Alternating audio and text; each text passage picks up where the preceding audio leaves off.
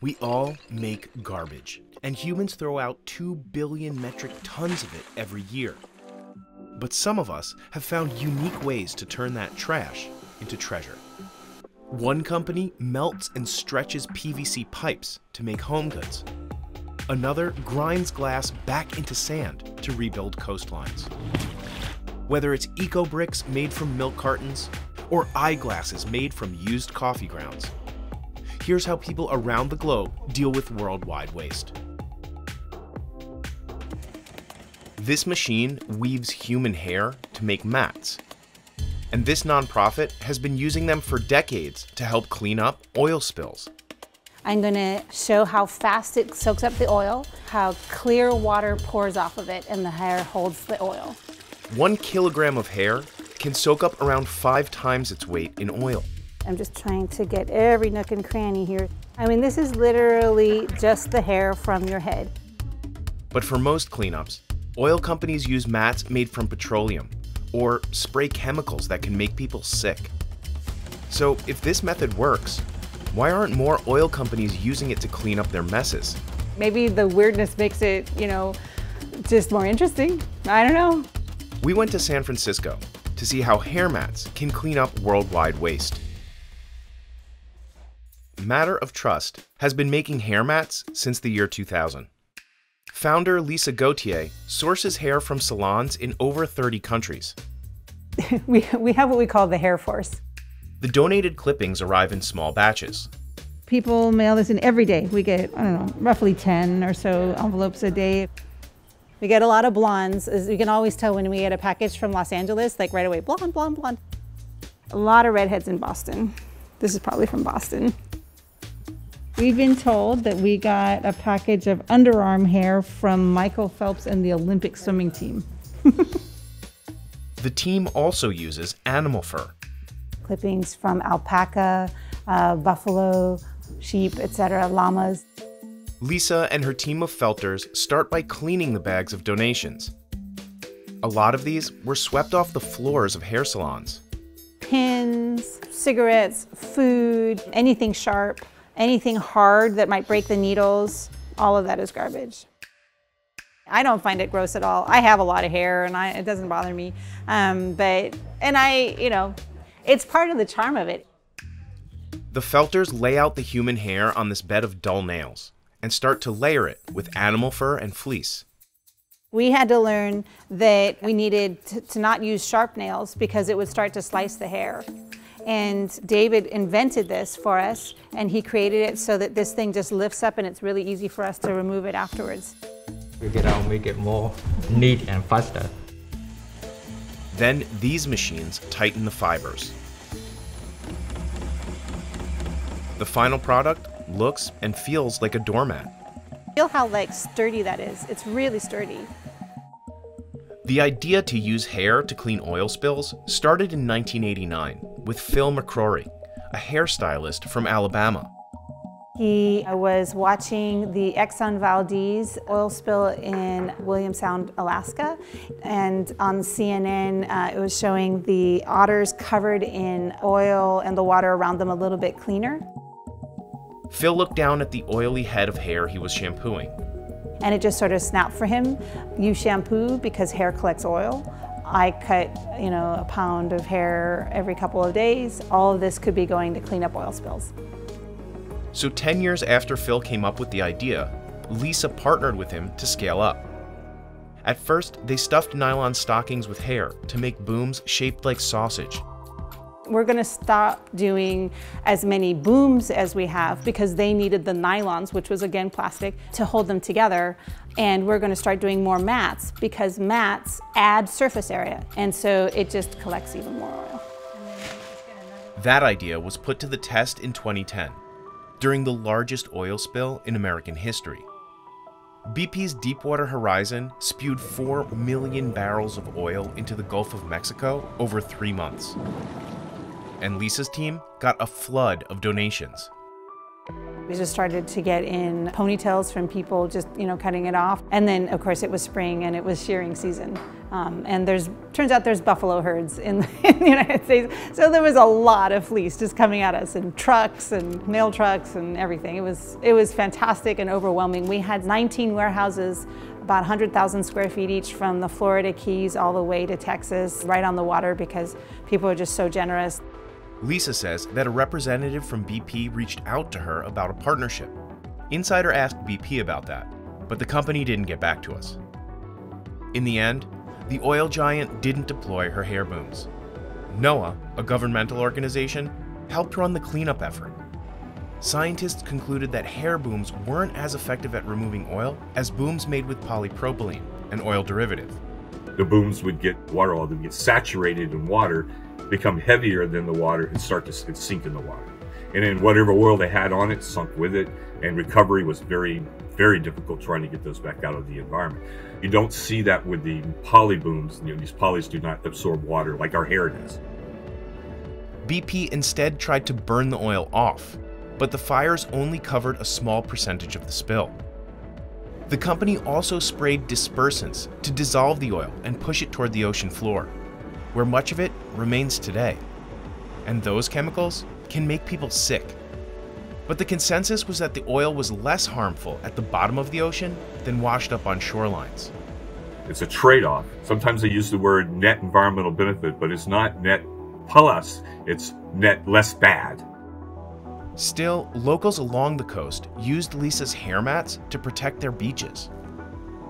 The EPA told us that our BP response was the largest grassroots mobilization they had ever seen. And I was out there in Mississippi, Alabama, Louisiana, Texas, and Florida.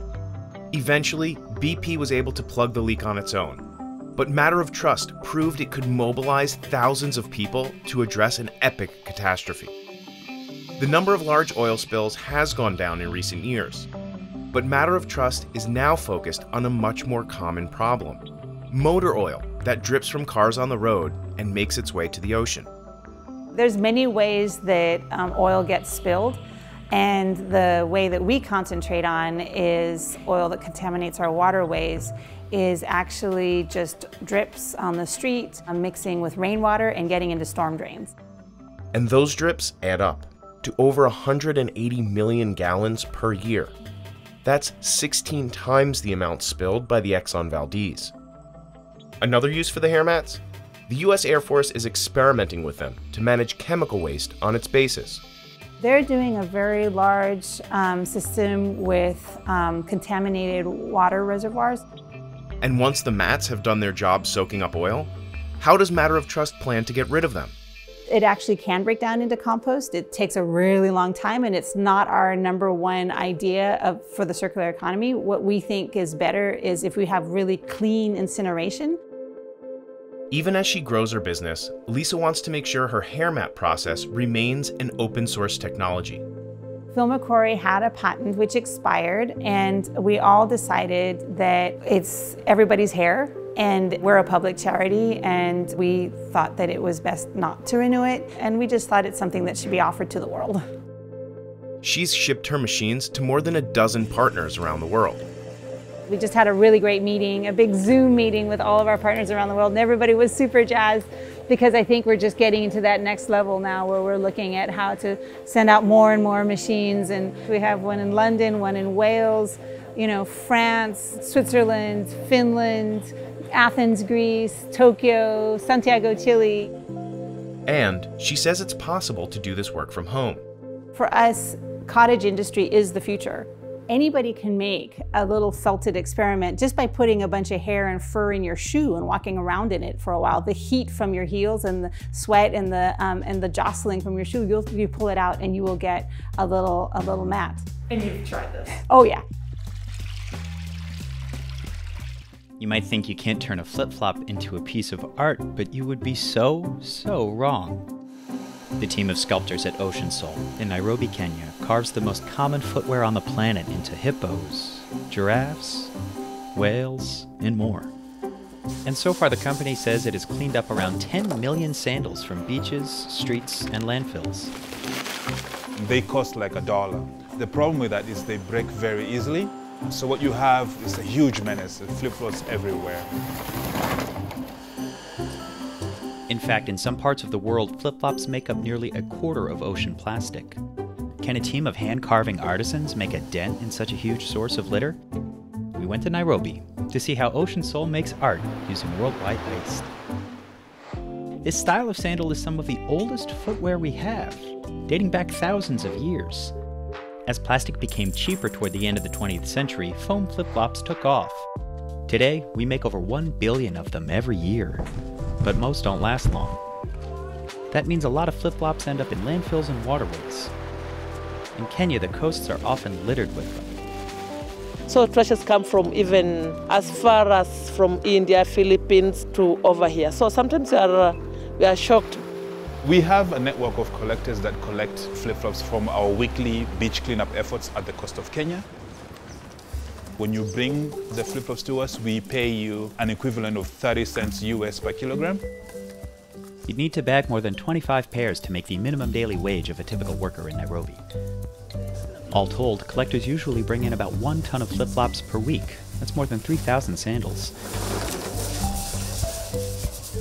First, the shoes go through a thorough hand wash using water and detergent. We live in a very hot climate. It takes probably 2 to 3 hours for them to dry, and then our artists will come to pick them and use them to make the sculptures. For small and medium sculptures, workers die-cut the flip-flops into templates.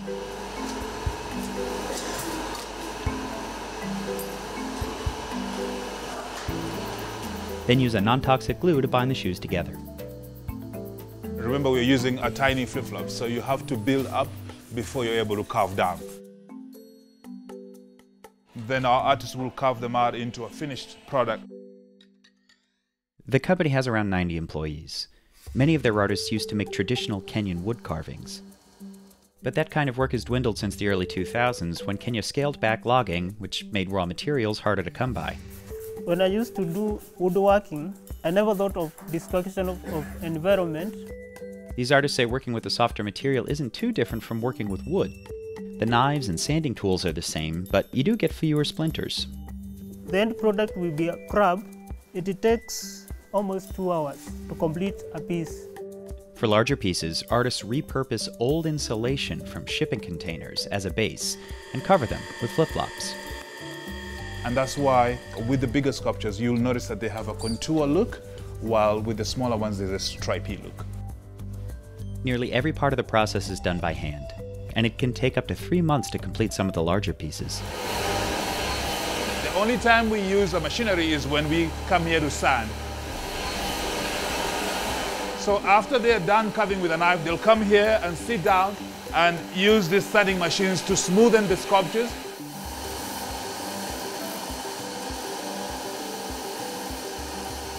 I'm gonna walk out of here because it's too noisy. The company keeps a stock of marine animals, like turtles and whales, in keeping with the clean ocean theme. There's also safari-inspired carvings, like elephants and giraffes, which are the best sellers. People say that they love them because of their twisted necks, and they also have beautiful eyelashes. The sandal shavings get repurposed. We have a shredder in the back that shreds them into smaller pieces like this. And from here, we're able to make mattresses that we donate to a refugee program in northern Kenya. Next comes a quality control check. The lady will make sure that, the elephant has 2 ears, 2 eyes, 1 tail. If anything is not right, it's returned back to the artist where they will fix it. Then the statues are washed one more time before being shipped to their destinations.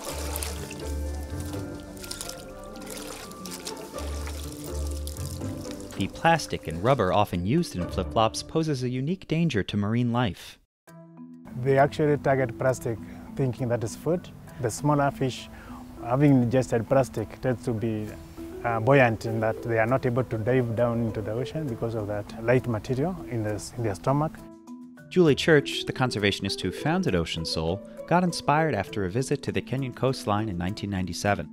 She noticed that a lot of kids were making toys out of discarded flip-flops, and from there she got an idea that she could actually replicate the same model. Now the team collects and carves more than 700,000 flip-flops a year. And the Pope himself was presented with an elephant carving when he visited Kenya in 2015. So this is the gift that I hope will accompany you on your very important journey through life. Joe and his artists aren't the only ones who've noticed the world's massive flip-flop problem. Firms big and small have introduced flip-flops made from ocean plastic, and even flip-flops made from algae that are 100% biodegradable. The company sells about a third of the pieces to shops, museums, aquariums, and zoos around the world. They're also sold online, in a store in Northeast Florida, and in gift shops around Nairobi. We saw that there was a niche and there was business to be made, and that's how we started it. We had a rhino the same size as this lion, and it was going for 43,200. I'm looking for antelopes and maybe zebras to take to my friends. Did you know it's from garbage? No, I had no idea about that, but they are so beautiful. But the combination of COVID and the war in Ukraine has brought on new challenges.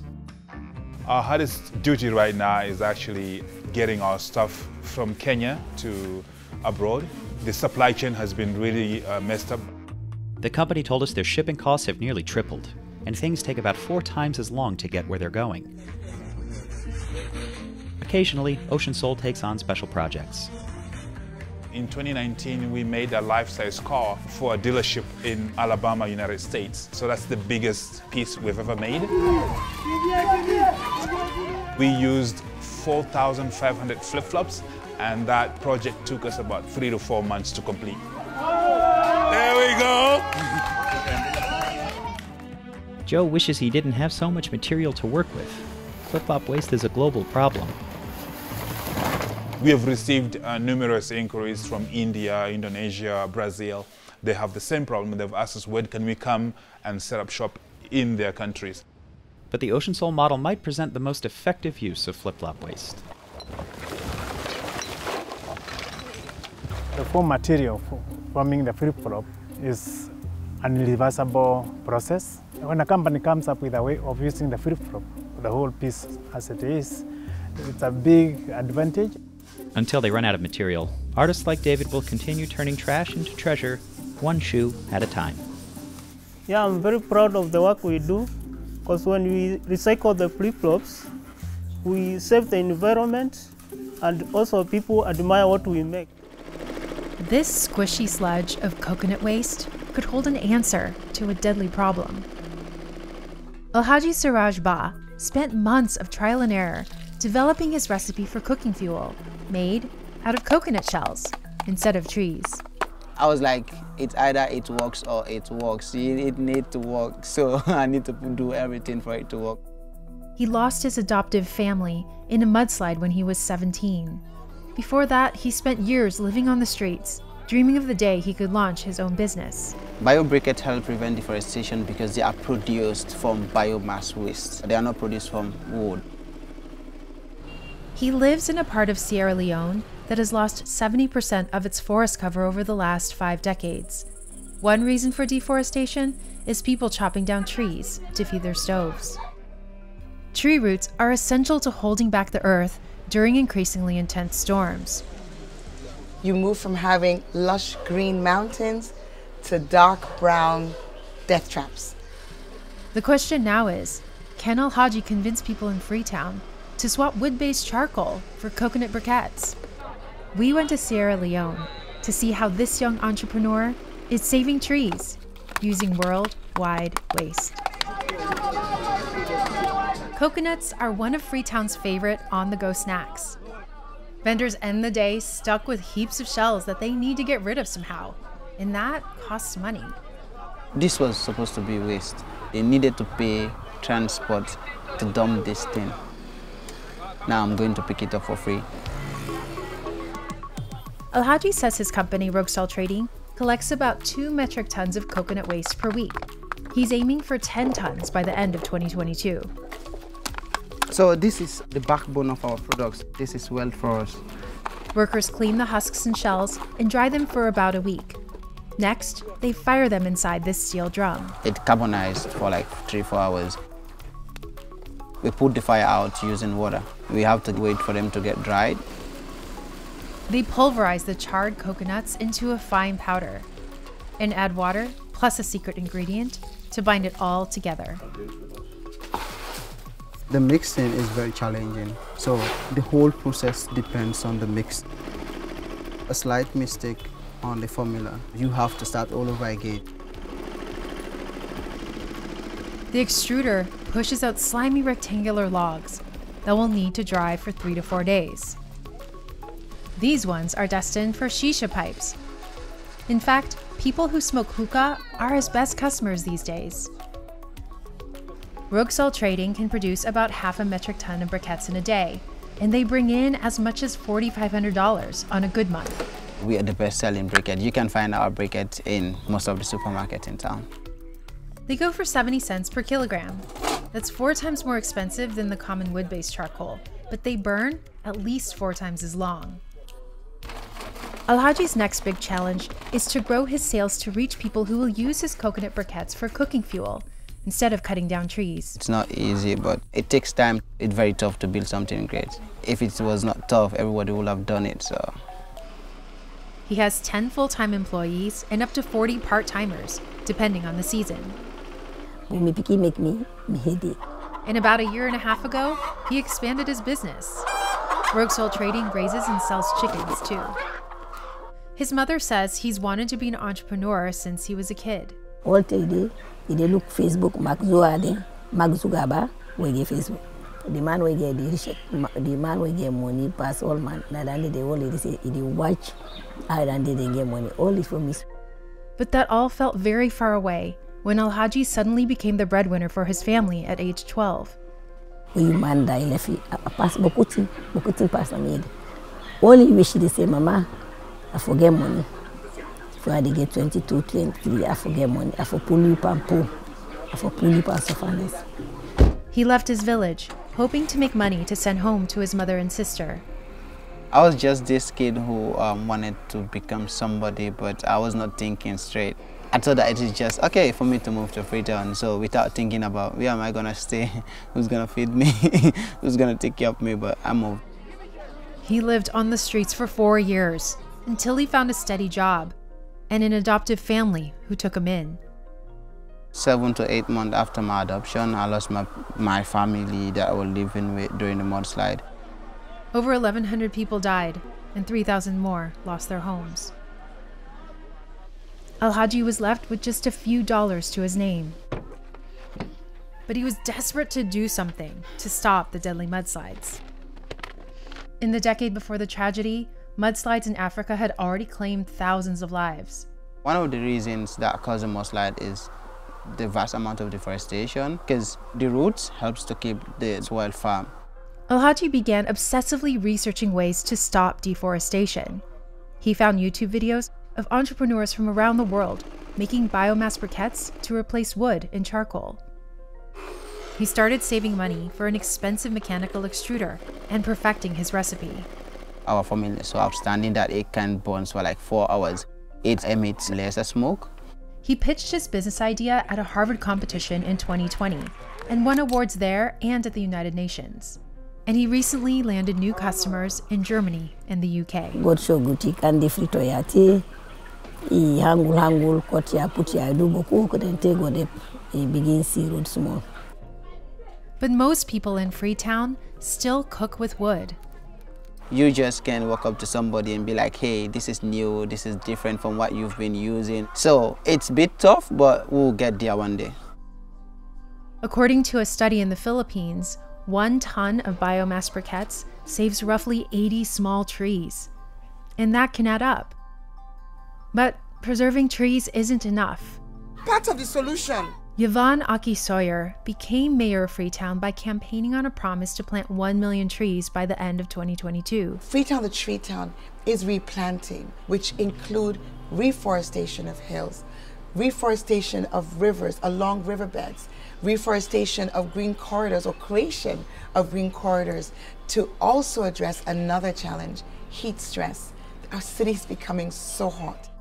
It was the 2017 mudslide that changed everything for her too. I rushed up there and what I saw will be with me for the rest of my life. Literally a hole in the mountain. The rain was still pouring. People were crying, screaming. The devastating scenes continued through the day. 3 days of unprecedented rainfall. She told us that Alhaji's project makes her feel hopeful for the future. The work that Alhaji is doing is one of the ways in which you see the coming together of solutions for these multifaceted problem of sanitation and the environment. Everybody drinks coconuts. Everybody eats coconuts. I eat coconuts. I drink coconuts almost every day. This is called bagasse. It's what's left over from processing sugarcane. About a third of the plant becomes waste as it's refined into sugar. During the harvesting season, India produces enough of this sweet-smelling pulp to make these giant dunes, around 100 million metric tons every year. हमको तो अच्छी लगती है, हम उसके आदी हो गए हैं, तो हमको बहुत अच्छी लगती है. Now, one company is transforming it into plates, bowls, and trays that are designed to break down in a backyard compost heap. Plastic stays forever, so it's not going to go anywhere. In our case, if you throw it, then it'll disintegrate in 3 months max. But does this kind of plant-based alternative make a difference if it still ends up in a landfill? We went to Uttar Pradesh, India, to see how Chuck is making biodegradable tableware from worldwide waste. Polystyrene was discovered in 1839. And is 10 to 20 times lighter than the fluffiest meringue. It wasn't used for plates and packaging until more than a century later, as fast food chains went global. But recycling has never caught up. That's apparent across India, where an amount of plastic equivalent to the weight of the Taj Mahal ends up in streets and waterways every 2 weeks. Landfills across the country are filling up without government oversight, creating unsafe conditions that can lead to fires. The idea behind Chuck is to replace some of that plastic with biodegradable sugarcane waste. India is the world's second largest producer of sugar, making more than 25 million metric tons in 2020. And that means mountains of bagasse. KM Sugar Mill alone produces over 3,500 tons of it per day during the harvesting season. It can be tough to work with. नहीं दिक्कत तो होती है, जैसे कि नाक में भर जाता है, मुंह में भर जाता है और खांसी आने लगती है. Most of this material will be burned to produce electricity. It's a low pollution alternative to fossil fuel. भी चीज ऐसी नहीं है जिसका हम लोग इस्तेमाल ना करते हैं. सारी चीज का इस्तेमाल करते हैं और अच्छे से अच्छा उसका वो करने की कोशिश करते हैं. But it has other uses too. We were told this is a very good fiber for molding. For over 40 years, Ved Krishna's family turned sugarcane waste into paper in a factory owned by his parents. They named it Yash Paka, and their company slogan is packaging with a soul. But the business ran into financial troubles and had to deal with faulty equipment. We didn't know whether the company would run the next day or not. What I realized was that all the work that I wanted to do was towards the ecology and environment. Ved went back to the drawing board.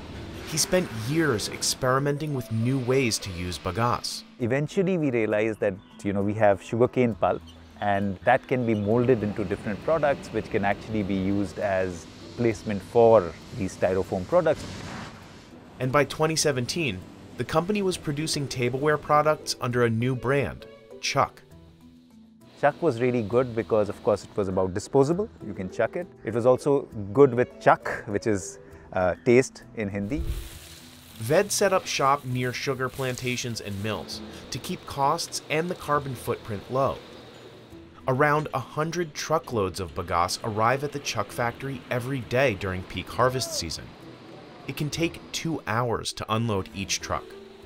If the material dries out, the fiber loses strength, so we have to keep it in wet piles. Workers then remove a layer of the tiniest fibers before washing and pressure cooking it. Same concept as you cook dal in your home, the same way you cook bagasse. You use a certain alkaline product to be able to remove the stickies. If you think of a sugary product, it's a little sticky. The alkaline solution helps make it moldable. Workers wash the sludge again to remove any residual chemicals. Then, they distribute it into different machines and molds that press it into shape, squeezing out all the water. Other companies bleach their products, but Chuck decided against it. We were told in the market, Indians don't like to eat in brown, it has to be white. But I said no, if we are true to our basic idea that we want to be more ecologically sustainable, then we have to stay with lesser and lesser chemicals. Chuck also sources a starch-based compostable packaging for its products, instead of virgin plastic. We of course realize that our whole ecosystem, DNA, world revolves around the idea of leaving the earth cleaner. So if that is the case and we package in plastic, then we've defeated the purpose. Workers like Shilwadi check the finished products for quality before counting and packaging. इसमें high breathing है, low breathing है, cracking है, moisture है, fiber missing है, तो इस light के सामने दिखाई देता है. The Chuck factory can crank out 1 million individual items in a day. And that's only half of what Ved says is possible with the current setup. We are still figuring out a lot of the technology. By the time they reach consumers, Chuck products end up being about 20% more expensive than items made from plastic. Chuck's meal tray costs 10 rupees or 13 cents, while a plastic tray costs around 8 rupees or 10 cents. Another reason Chuck costs more? Ved insists on paying his staff a living wage. I think we are very proud of having lots of local people. More than that, we are proud of having 50% women, and they're amazing. Some women like Shilwadi can make up to 10,000 rupees a month, or $131. That's nearly double the minimum wage in the state of Uttar Pradesh. इसमें भी मिल जाता है, खर्चा चल जाता है अपना. 2 बच्चे हैं, पढ़ाई लिखाई में लग जाता है. So far, Chuck hasn't turned a profit, but the business continues to grow. Over 3,000 restaurants across India have used the company's tableware. The pandemic was a major setback. Sales dropped by 70%. If restaurants shut down, we shut down. So that's a challenge, but we are trying to now change our model, where we are also trying to go direct to customers. So Ved plans to set up an online store and make their products available in retail locations. And he hopes to ramp up his business enough to support India's war on plastic. Starting in July, the country will ban many plastic items, including the kind of single-use food containers that Chuck wants to replace. So are products made from bagasse better for the environment? Probably. Chuck recommends leaving its products for 90 to 180 days in a backyard composting bin that maintains moisture and good oxygen flow. But they can still harm the environment if they end up in a landfill, where they won't decompose as fast. Plastic, on the other hand, never really goes away. It just keeps breaking down into smaller and smaller particles. Ved is just one of many entrepreneurs around the world recycling waste into food containers and utensils. LifePack in Colombia makes compostable plates out of pineapple crowns. Hemos usado residuos que antiguamente los estaban botando y eso lo estamos transformando. Entonces, esa es la ventaja, esa es la diferencia que nosotros estamos haciendo. In Mexico, Biofase creates bioplastic cutlery out of avocado waste. And in Denmark, a young innovator is making edible cutlery and bags out of potatoes. And it will likely take all these companies and more to manage plastic waste now and into the future. So I believe each of us can make a difference. It's only a 70-year-old challenge. Typically, the plastics that we use, the cheapest varieties last about 500 years. So you can imagine that first bugger still has 430 years to go. You usually need sand to make glass. But this entrepreneur crushes bottles back into sand. She co-founded what could be Louisiana's biggest glass recycling operation. And in about 2 years, she saved 4 million beer bottles worth of glass from landfills. Never let anyone tell you that individuals cannot make a difference, because all of this is thanks to incredible individuals. Glass Half Full operates in a state with a disappearing coastline. And it's ramping up at a time when global supplies of sand are actually running out.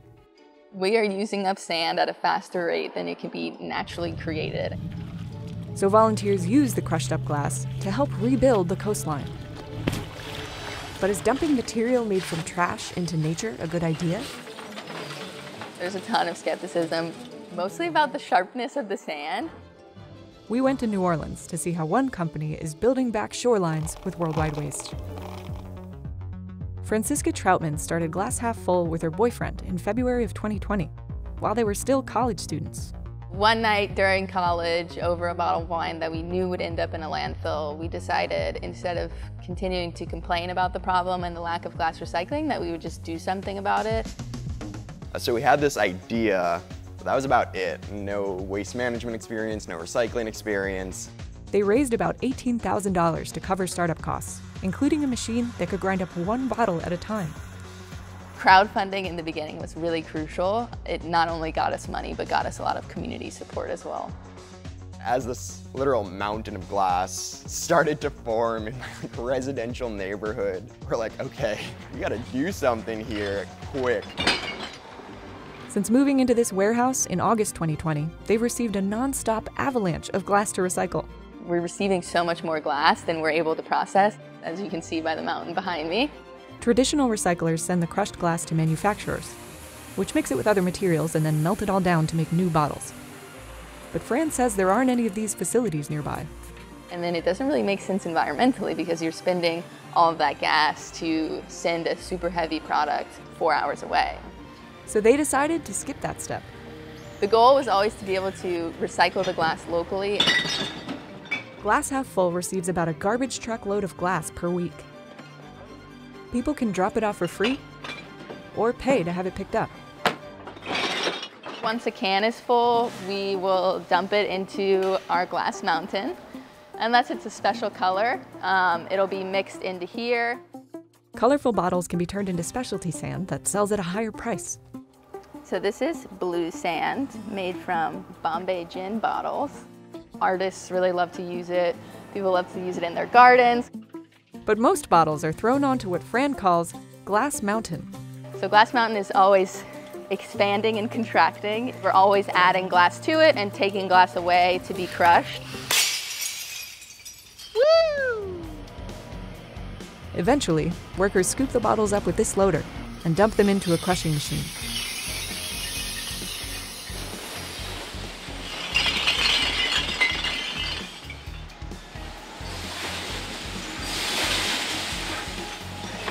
Metered out into the conveyor belt, and it'll go up this conveyor belt and hit the hammers where it'll be crushed and then turned into sort of a mixture of sand and gravel and labels. The pulverizer leaves behind some larger chunks of glass that are too big to use.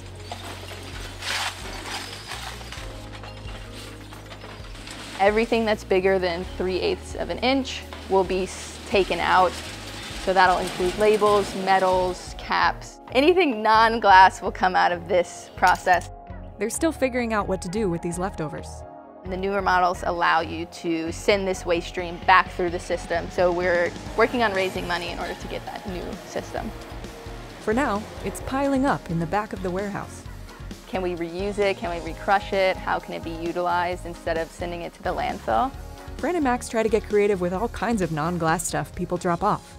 We separate all the metal for metal recycling, and the plastic we're separating for a special project. Stay tuned. Like taking dirty cardboard that can't be recycled to a pig farm to become compost. At the warehouse, some usable sand is piling up too, because one crucial piece of equipment is too small. You can really see the difference in size of this compared to our machine. So our machine can process a lot quicker than this can sift.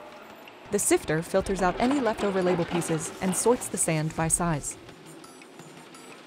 And you just scoop the unsifted product, put it in the top, and it'll shake it all down until it's separated into each of the 5 sizes.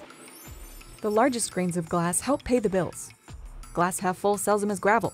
Some buyers mix it into flooring. The smallest type of sand is a fine powder.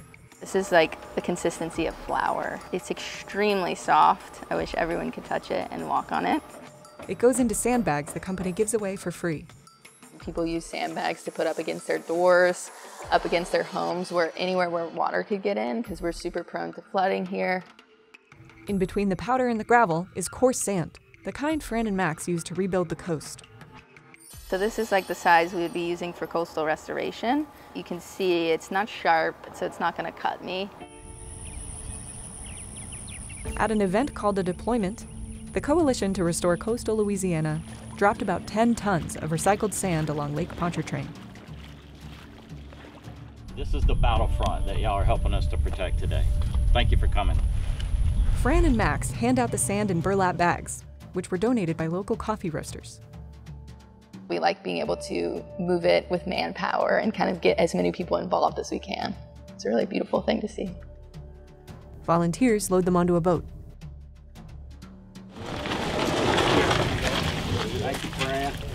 Hey, no problem. Then the team drags the 35-pound bags to the site. They layer the sandbags in a line, connecting two pieces of land. These sacks will biodegrade in about 6 months. U.S. Fish and Wildlife agents returned with more volunteers a week later to plant bulrush saplings. The idea is that the plants will take root and hold the sand in place, creating new land. Fran and Max spent a year working with scientists to make sure their product was safe for ecosystems. We were awarded a grant from the National Science Foundation to work with Tulane University scientists and engineers to dive deeper into that research. They found that sand made from glass doesn't leach anything into the water, and that plant life can grow in it. And it actually looks like it grew the best in the mixture of the recycled glass sand with the native sand, which is really cool. The researchers haven't tested whether animals can eat it yet, but Fran has. And that's actually been tested on my dog, who ate a lot of the sand one day, and we were like, but she pooped it out, so all good. That's all really good news, because even though Louisiana's land loss has been slowing down, huge chunks of wetlands could still be swallowed up in the next few decades. These areas are essential habitats for wildlife, and they help protect nearby communities from storms. You can imagine a storm which is fueled by the warm waters of the Gulf of Mexico. As it begins to cross over wetlands, it begins to weaken. That's especially important in New Orleans, because the city is sinking. It was built above sea level in the early 1700s, but today, about half of it is below. Meanwhile, rising global temperatures make storms stronger and cause ocean levels to rise. So New Orleans needs all the storm and flood protection it can get. If that weren't enough, there's another problem Fran and Max want to take on: a shortage of sand globally. And that's because we use sand in a lot of things, so concrete, phones, toothpaste, paint, coastal restoration, sandbags. But you can't use just any sand. It's a sand shortage of a specific type of sand, which is a coarser, a bit more angular sand. That means desert sand doesn't cut it. It's too rounded from being blown around by the wind. Most industries dredge sand from the bottoms of lakes and rivers. Dredging is really the only mechanism right now to get sand. Extremely costly, both environmentally speaking and fiscally speaking. A lot of it's used in construction. Every year, more than 4 billion metric tons of sand go into glass and concrete for buildings. Glass half full is a long way from making a dent in that. Fran and Max hope their story will inspire others to make a difference. I think this is really more so the story of a community coming together to say we demand change and we're not going to wait any longer. 2 individuals decided to start this, and now over 2 million pounds of glass are not in a landfill, and they're making a difference in other areas. This is waste from making apple and pear cider. It's a mixture of skin, pulp, and seeds. After squeezing the juice out, about 1/3 of the fruit is left over, and cideries have to figure out what to do with it. No es cansado, sino la gordura mía. An Argentine inventor saw a gold mine in this goop. Jose Alberto Aremberi found a way to turn it into logs that can replace firewood and charcoal. But in a country that's been barbecuing for centuries, are people willing to break up with firewood? We visited Argentina to see how one company is using worldwide waste. 3 rivers run through Alto Valle, creating a patch of fertile ground perfect for growing apples and pears. Each year, the country's apple cider industry alone creates about 75,000 metric tons of leftovers. This fruit waste is called pomace, and it's the heart of Jose's business, Biot. It all started with a dried piece he took home to run some tests on. Trato de cortarlo y entra más o menos, no sé, 2 centímetros y de ahí empieza a largar chispas. Digo, epa, entonces esto, ¿y qué es esto? He realized pomace could be used for fires. But the real challenge was figuring out how to turn tons of slushy fruit into solid logs. ¿Cómo lo usamos? Si es una sopa, ¿cómo te viene? ¿Cómo metes la sopa esa a la cocina, al fogón, la salamandra? He had lots to experiment with. Since cider makers like Marcelo Garcia are usually happy to have someone take it off their hands. Se convierte en un cuello de botella, dado que el no retirar el orujo nos complica porque no podemos seguir haciendo la elaboración. Making this cider starts with fruit that would have otherwise gone to waste. Realizamos el caldo con aquella fruta que ha sido descartada en los montes frutales debido a distintas condiciones como pueden ser daños por granizo, daños por helada, por el tamaño. On the way to the grinder, the fruit travels through the factory in channels of water. A belt of buckets lifts the fruit to a mill that crushes it. A orujo ya ha sufrido un proceso de 3 veces prensado para extraerle la mayor cantidad de jugo de manzana o de pera. But the pomace can't get too dry, or it won't move smoothly through the machinery. So the cidery adds water back into the mixture. Y por último se colecta a través de un elevador que se denomina este gusano sin fin, se colecta en una tolva.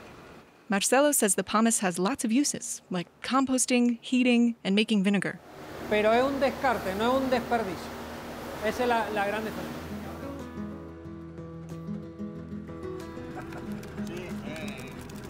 The biggest problem is moving the wet, heavy mixture.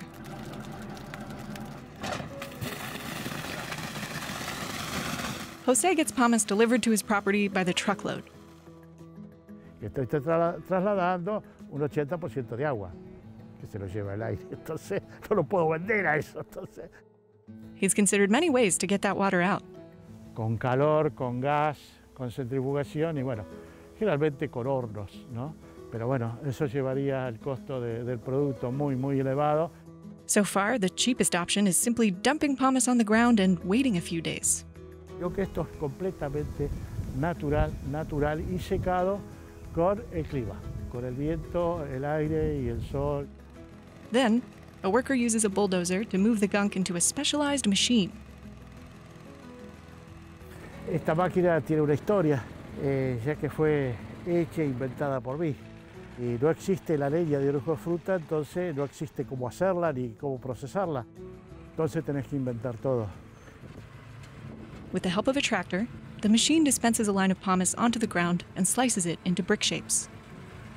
Queda en el campo hasta por lo menos 3, 4, 5 días, en la cual se pierde mucha humedad y el pan toma una consistencia.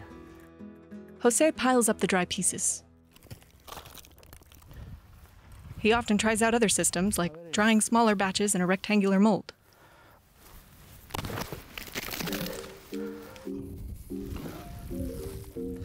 The mold could help him make thinner bricks that don't need to be flipped. Entonces venir mañana y chequear si bajó la humedad, no bajó. El molido lo experimento porque lo puedo yo utilizar en diferentes formas. He's considered making other products like animal feed, but right now he only sells the so-called biologs. Se va vendiendo paulatinamente que llegan los. He founded Biot with his wife, Cristina. Tenemos una granja pequeña con varias frutillas, frambuesas, pero lo más importante es lo que él produce, que es la leña llamada Biot. She helps with the marketing and sales side of the business. A él le gusta más estar acá en la chacra y dedicarse a la producción, y todo lo otro lo hago yo. Jose says their different skills make them a good match. Por ahí los caracteres opuestos se atraen, entonces bueno, eso fue más que nada todas las cosas, además de la belleza y el carácter y la inteligencia que la caracteriza, ¿no? She sells the logs to some local businesses and to people who use them at home.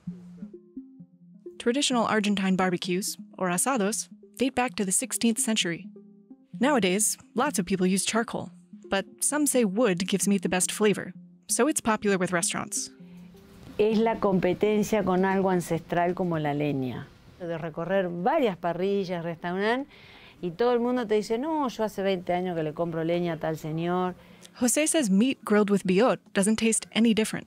Sí hay algunas personas así exquisitas o que tienen un olfato mucho más fino y gusto más fino y dice que sí, que le transmite, hay un aroma a frutal, a manzana, pero sinceramente yo nunca he notado eso. Biot logs provide about the same amount of energy as regular firewood, and burning them has about the same effect on air quality. Jose says it costs the same too. And the business is profitable because costs are low. Customers have to come to his farm to pick up the product. Bueno, es así, si te gusta, qué sé yo. In 2019, Jose and Cristina supplied the local government with biot, which gave it out to low-income households. But elections brought in a new government that didn't renew the deal, leaving them with almost 100 metric tons of extra inventory. Cristina says their current processes are slow and difficult to scale up. ¿Cuánto podemos llegar a producir en una temporada? 1000 toneladas, un poco más, y no más, porque recuerden que se seca el sol. But Jose thinks the technology will become more popular. Yo creo que va a explotar eso. Que se conozca ahora la técnica que yo tengo y después que se perfeccione por parte de algún profesional. No matter what, he's proud to leave behind a legacy of invention. Biot es sinónimo de Aranberry, es mío. Aunque nadie lo sepa, no me importa. Queda algo, que lo inventé yo. Si no, pasás por acá y no dejaste nada. Two brothers are turning busted skateboards into furniture and bowls. Adrian and Martinez Poole have been skating the streets of Alberta, Canada for more than 20 years. They've now turned that hobby into a thriving business. At the beginning, we were only building from the material that we were able to scrounge up through like dumpster diving outside construction sites, and then also the skateboards. About 2 million skateboards end up in landfills every year. After working in construction, the Poole brothers have spent the past decade upcycling thousands of those boards into earrings, coffee tables, and their signature bowls. Seeing just the amount of material that gets thrown out on construction sites is pretty alarming. That's something that we factor into our approach with our work. We went to Calgary to see how their company, Adrian Martinez, is making homeware out of worldwide waste. Skateboards are made out of maple wood that goes through a special treatment, allowing it to be peeled into thin sheets. Each board, or deck, has about 7 layers of those sheets glued together. That makes deconstructing the boards a bit tricky. They're extremely hard on equipment, mainly because they are made out of hard maple and then a lot of glue. But the quality of wood leads to durable products. The skateboards are the nicest plywood that is made because it's solid maple the whole way through. And in Calgary, with about a dozen public skate parks, there are plenty of boards available. I think the community in Calgary is really strong. It's really growing. Martinez picks broken boards up from local skate shops every week. We'll also get calls from moms when they see our work, and they'll be like, I've got my son's boards in the garage and I'm gonna throw them out, like come get them.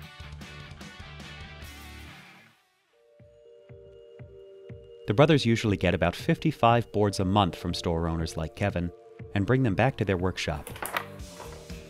Adrian and Martinez worked as carpenters for a combined 9 years, and they were bothered by the amount of waste they saw. The leftovers from a hardwood flooring job are getting thrown out because you can't fold those back into a different job. So now basically anything that's 2 inches by up to like 8 inches is something that we can use in our process. After a few years in construction, the brothers switched to finer work installing cabinets, windows, and doors. That's when they discovered the unique qualities of building with upcycled boards. It started as a hobby with boards donated by their friends. The first project that we really discovered that we could do, like the material is like, the possibility with it is like pretty endless, is that we made some baseball bats. Adrian's wife joined them in 2014 and began experimenting with other ways to use the boards, like jewelry.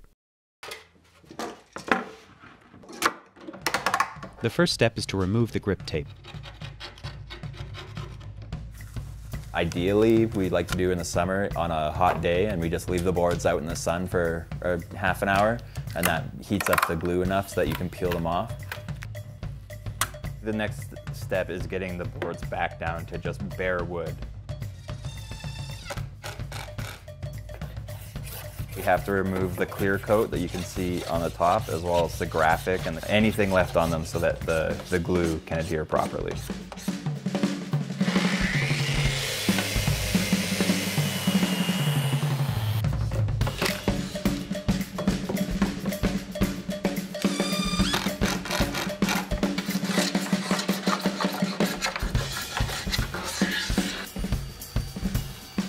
We've butchered them into all their congruent parts. These strips might become earrings, tables, credenzas, or in this case, a bowl. To make a bowl, Martinez stacks and glues tails and noses together. Each bowl takes 20 of these nose and tail sections. I sort of start looking at them based upon like the size and like how much curve they are. And then so I'll sort of start with one that looks extra big. Make sure that they'll line up and they look congruent so that they'll laminate together well.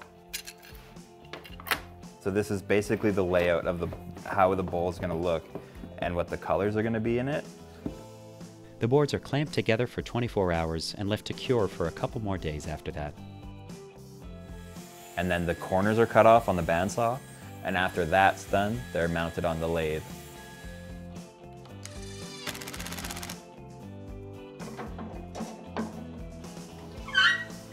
Then he shapes and hollows out the block of boards using skew chisels, bowl gouges, and scrapers.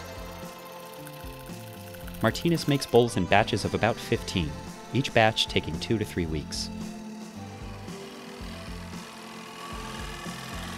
Board manufacturers use different veneers and dyes on each deck, which makes every one of the Poole brothers' products unique.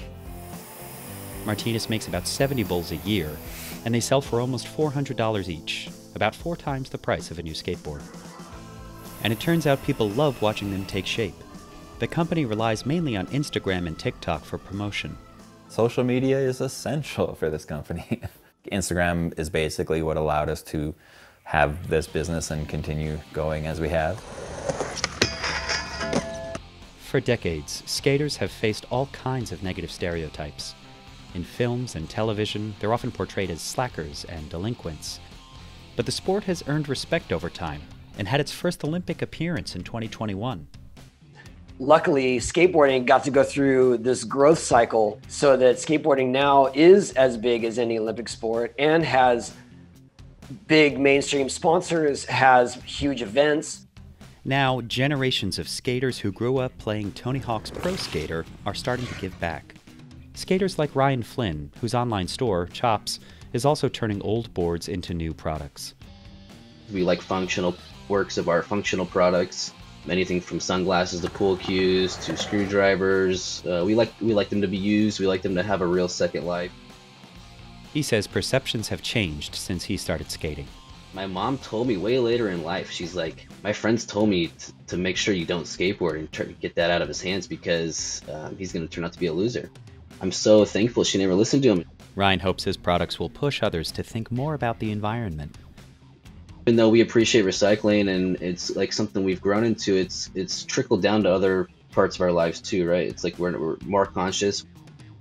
Likewise, the Poole brothers believe their efforts will get skaters to consider what happens after they're done with their boards. I think we definitely inspire people to get into woodworking or try to recycle skateboards or that sort of stuff.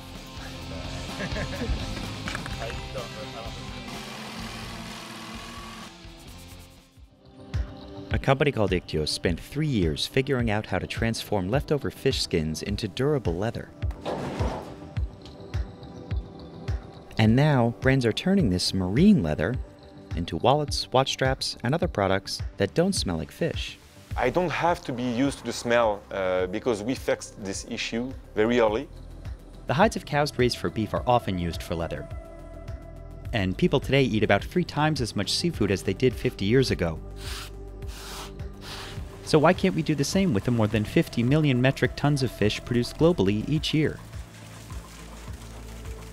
We visited France to see how one company is making luxury goods from worldwide waste. Ichthyos gets most of its fish from local sushi restaurants. The only rule for Ichthyos is that the fish needs to be eaten. If it's not eaten, we do not transform it.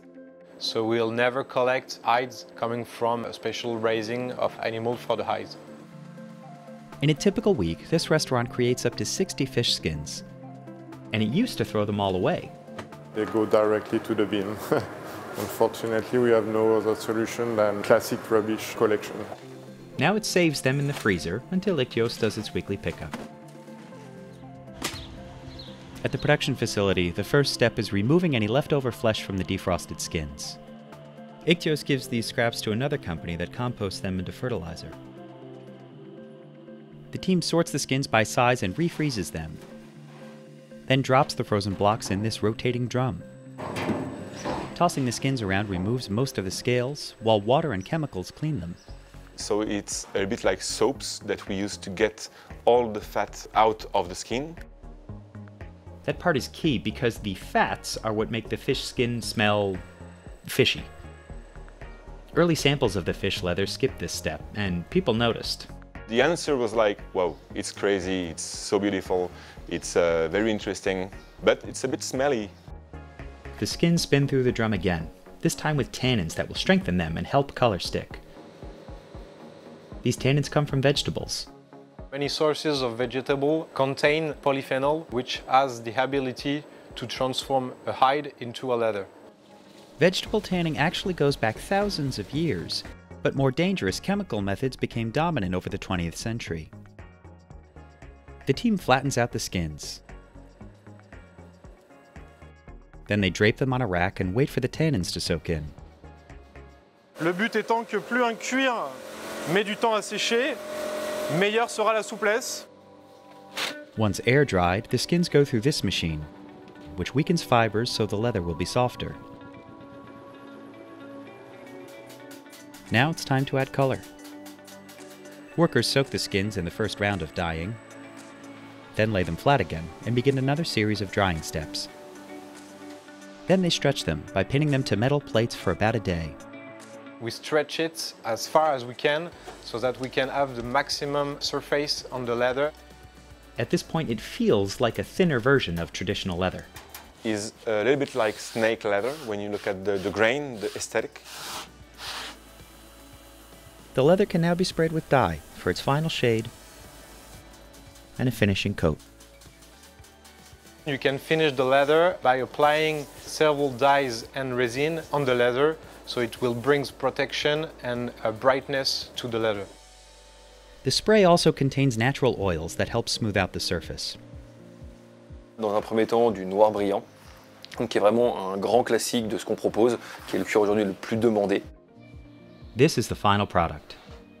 The marine leathers are today a little bit more expensive than the classic leathers, but cheaper than the exotic leathers like snakes, like crocodile or others. Clients can request custom colors, like this trout leather covered in actual gold. Entièrement d'or, de l'or 22 carats. Aujourd'hui, il n'y a pas de limite et pourquoi pas, voilà, un cuir en or. The company sells some leather at a discount if it has any flaws.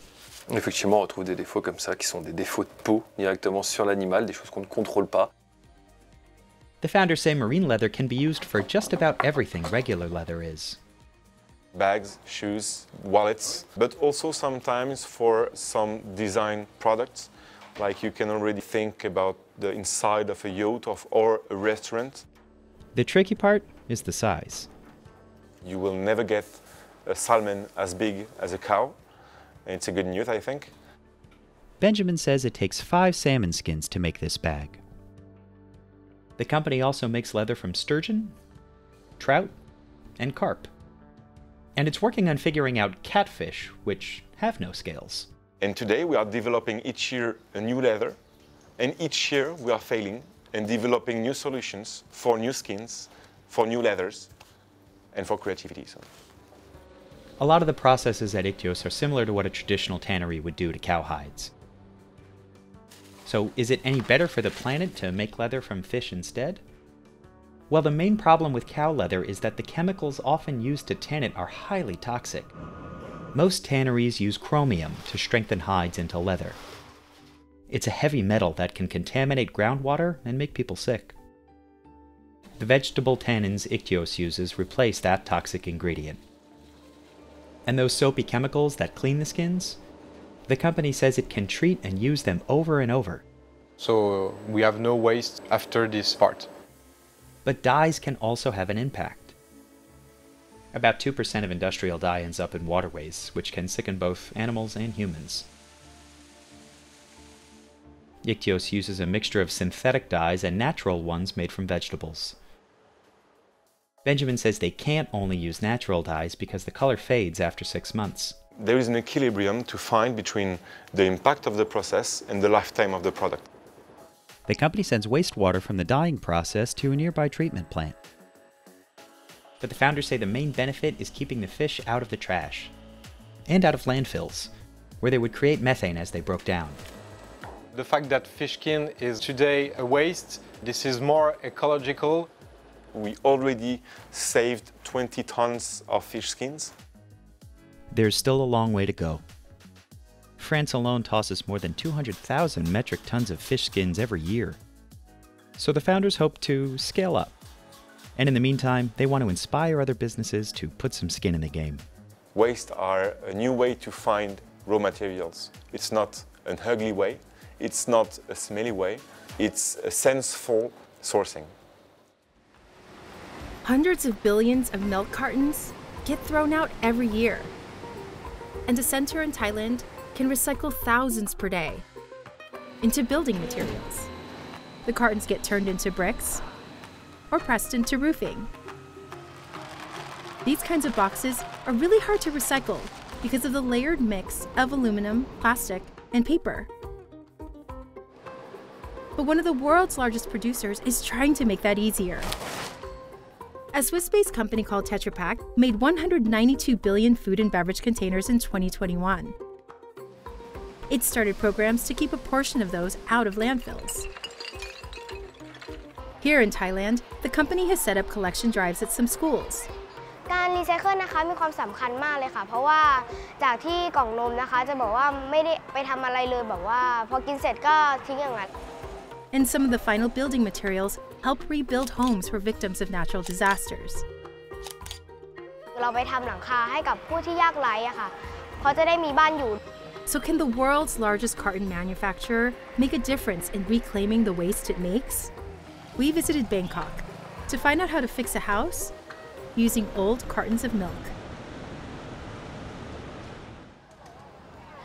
It's morning assembly time here at the Hua Mak School. Since the 90s, the Thai government has encouraged milk in schools in a country that traditionally didn't consume much dairy. 3 decades later, drinking milk is a daily habit for students like Chanikan. เพราะว่าหนูเป็นคนตัวเล็กเลยอยากสูงก็เลยต้องชอบกินนม This school goes through about 5,000 containers a month, and nearly all of them get recycled. และทุกๆเช้าคุณครูก็จะให้ตัวแทนห้องเรียนมาแจกนมพอดื่มหมดแล้วนะคะก็พับกล่องนมตามวิธีที่คุณณัฐวัฒน์ได้สอนไว้ค่ะ สอนนักเรียนนะครับให้รู้จักของการคัดแยกขยะแล้วเนี่ยก็ยังจะต้องเหมือนกับทำประโยชน์ให้กับสังคมด้วย This educational campaign is sponsored by Tetra Pak, the packaging giant headquartered in Switzerland. The recycling program is active in over 400 Bangkok schools, as well as 150 drop-off points across the capital. But this is a fraction of the company's overall output. Tetra Pak says it's reclaimed 50 billion cartons in 2021, about a quarter of what they made in that year alone. The cartons end up here at Eco-Friendly Thai, a recycling company that specializes in beverage containers and used paper.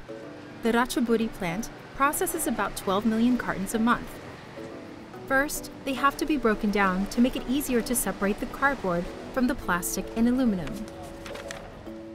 The walls of the cartons made by Tetra Pak have 6 layers.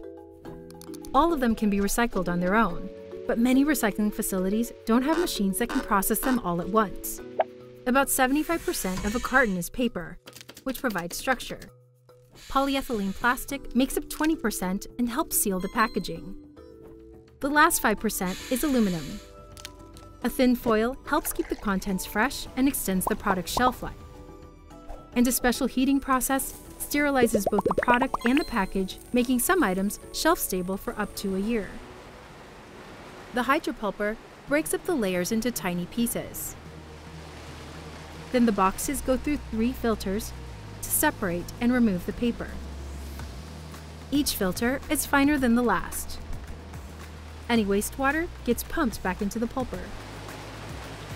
น้ำที่ใช้ในกระบวนการรีไซเคิลสามารถกลับมาใช้ซ้ำได้ The remaining plastic and aluminum end up here at the dump screen. The pulp is trucked to another plant and will be turned into toilet paper and cardboard. Meanwhile, the leftover mix of polyethylene plastic and aluminum is headed to Eco-Friendly's plant in Notaburi. It's called Palial for short. First, workers crush it with a coarse grinder.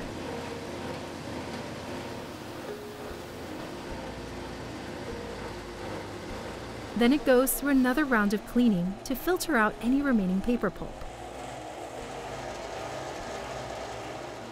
Next, a hot air dryer removes moisture. Workers feed it into a second grinder. การบดละเอียดเนี่ยจะทำให้การผสมของวัสดุที่เรามีการผสมเรื่องสีหรือ additive นะครับทำให้มันสามารถคลุกเคล้าได้ดียิ่งขึ้น Then it's ready for the extruder, which heats the ground material. นะครับเพื่อจะทำให้มีความอ่อนตัวหรือว่ามีการรวมตัวกันได้ดีขึ้นนะครับออกมาเป็นก้อนนะครับ Temperatures reach up to 392 degrees Fahrenheit. The compressor uses a cooling system to shape the polyol mix. It cools for 3 minutes in the mold, and voila, eco-bricks. But because most of the carton is paper, it takes a lot of them to make just one brick. อิฐบล็อก1ก้อนเนี่ยประมาณน้ำหนักประมาณ2กิโลกว่าเนี่ยแทนกล่องเครื่องดื่มถึง500กล่องมันก็ช่วยลดขยะในชุมชนลดขยะในหลุมฝังกบ The bricks will be ready for commercial sale in early 2023. แล้วเราก็มีการที่จะเช็คตรวจสอบคุณภาพเรื่องสีแล้วก็เรื่องตกแต่งที่ตกแต่งบริเวณขอบนะครับของตัวพลาสติกนะครับก่อนที่จะนำส่งลูกค้านะครับ They also sell the polyol to companies like Advanced Mat, which converts the mixture into plastic pellets.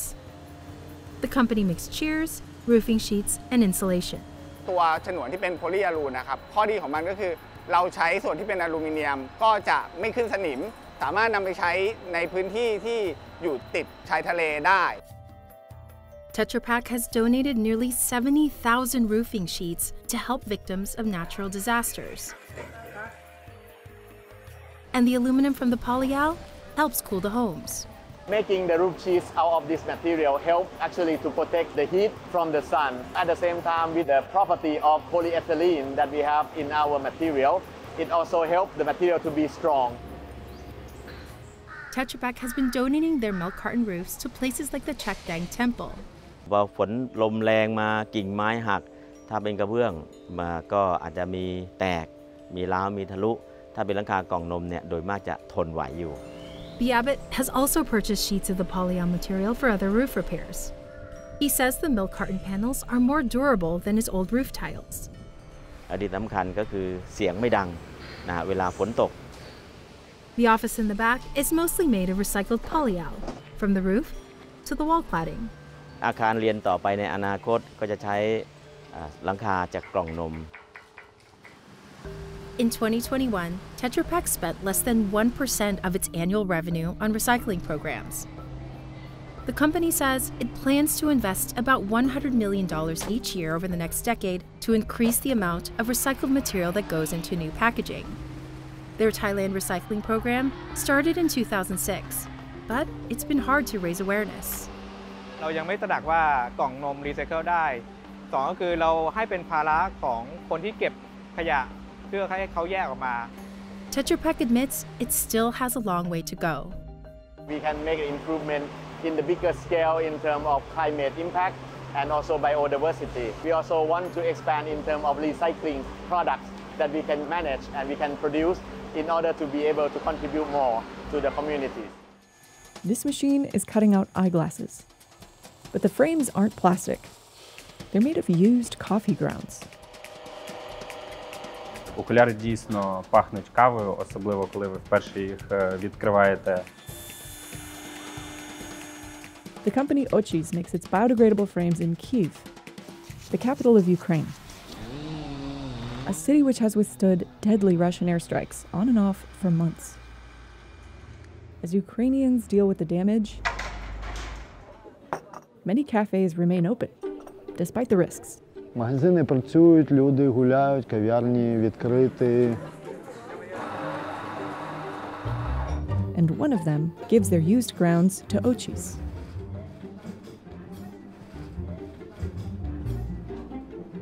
People around the world drink about 2 billion cups of coffee every day. What if there's a new plastic replacement right under our noses? We went to Kyiv to see how workers make glasses from worldwide waste. As the war drags on, coffee shops offer Ukrainians a sliver of normalcy. То вирішили, що це дуже важливо, щоб людям було певне місце, куди вони змогли прийти та відчути, що вони якби живуть і що це частина звичайного життя, якісь там ритуали у вигляді там чашки кави чи щось таке. В Києві дуже люблять каву, є багато кав'ярень, тому в нас є необмежений потік матеріалу для окулярів. This shop closed for about 3 weeks after the war began. But when it reopened in March, customers came right back. Це трохи напрягає, але в остальному намагаємось жити, намагаємось якось триматися. The barista discards 11 pounds of coffee grounds every day. An Ochi's staff member collects the used grounds a few times a week. Turning coffee grounds into glasses keeps them out of landfills. That's good news because when organic waste breaks down without oxygen, it creates methane, a powerful type of planet-warming pollution. Спасибо. At the company's production facility, the first step is drying them out. The team grinds them into an ultra-fine powder.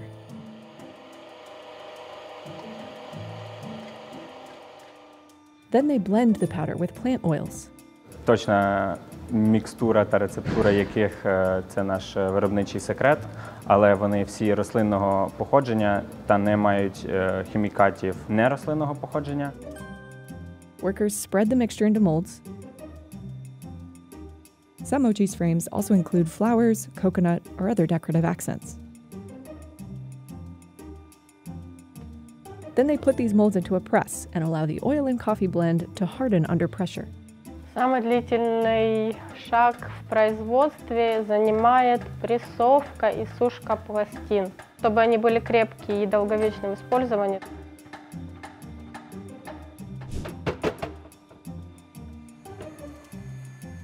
Workers here place the decorated plates in a machine that cuts them into basic shapes. These will become the rims and temples of the glasses.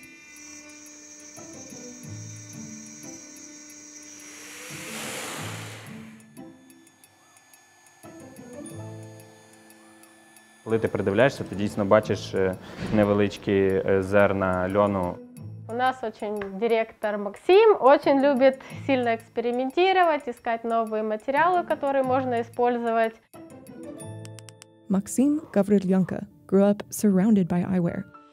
His parents met working in the region's largest glasses factory.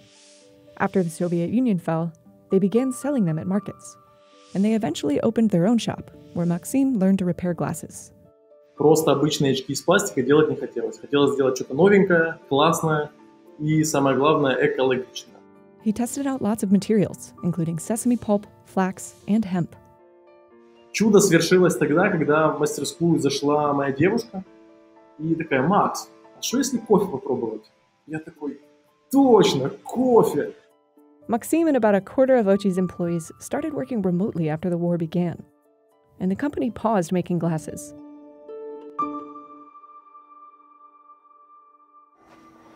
After about 2 months, the team returned to the workshop. Коли Київську область було звільнено, в якийсь момент ми зрозуміли, що ми можемо повертатися до роботи, але вдячні, не знаю, Богу чи Збройним силам України за те, що ми можемо продовжувати працювати. Insider filmed here in early October. About 2 weeks later, Kyiv faced deadly drone strikes that forced many people to shelter again. The nearby attacks have left their mark. Страшно от каких-то громких взрывов, проехала громкая машина, кто-то сверху что-то уронил. Ты реагируешь на все просто. But hanging on to daily routines is an act of defiance. Это как в какой-то момент, мне кажется, это игра на выживание. Если ты сейчас сдашься, ты уже ничего не сделаешь. Even as rolling blackouts and air raid sirens interrupt their work, Ochi's staff return to the workshop whenever possible. Мы показываем миру, что Украина может быть современной страной, она может делать экологичный товар. And they're making a line of glasses dedicated to their country. Але після початку війни ми випустили колекцію «Цвіт», яка на англійську перекладається як «Blossom». Ми присвятили її Україні, а саме квітам, які ростуть у нас в полях, і з якими знайомий кожен українець. Це сонях, волошки та чорнобривці. A team of craftspeople shapes and polishes the pieces. Убираємо лишні детальки, ось. Потім ми беремо, у нас є 3 види наждачки. Ми обробили поверхню, щоб вона була гладка і на вид блистіла. Потім ми йдемо робити фальсет на станку.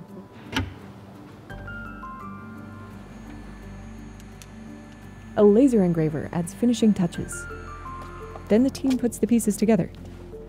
Я з самого малку любила щось збирати, розбирати. Це, напевно, в мене з дитинства. Мені подобаються ці мелкі детальки, мелкі болтики. After final inspection, the frames are ready for lenses. Пробуємо, чи наша оправа добре складується. Так, вона добре складується. The whole process for one pair takes about 4 days. But the team's work isn't done. They make cases out of coffee too. На этом все. Дальше вы только получаете вашу готовую посылку с очками ароматными, и всегда кофе будет с вами. Globally, coffee drinkers create more than 2,000 large dump trucks worth of these grounds every day. Ochi's would have to make a lot more glasses to make a dent in coffee ground waste. Right now, it can fulfill all its orders with the leftovers from just one local cafe. Eventually, Maxim plans to expand. Это будут тарелки, чашки, какие-то подставки, это могут быть светильники, столы, стулья и так далее. For now, most Ochi's glasses are sold online to foreign customers. 10% з продажів йде на гуманітарний фонд «Повернись живим», який потім розповсюджує ці кошти усім, кому ці кошти потрібні у вигляді продуктів чи інших гуманітарних товарів. About a tenth of sales happen at local retailers like this one. Що вони з кави, з ними можна під дощ, в душ? Так, звісно, ви можете навіть плавати в морі. Клас. Customers in the Kyiv shop said they're eager to support a locally made product. Я поруч працюю, і дружина мені сказала, що є поруч магазин, в якому продають окуляри з кави. Плюс мені дуже сподобалось, зімпонувало, що це компанія українська, а у воєнний стан, мені здається, дуже важливо підтримувати вітчизняних виробників.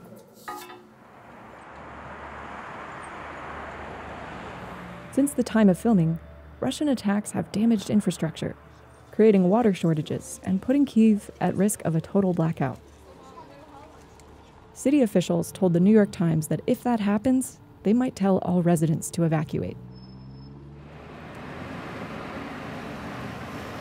and much of Max's hometown lies in ruin following the withdrawal of Russian forces.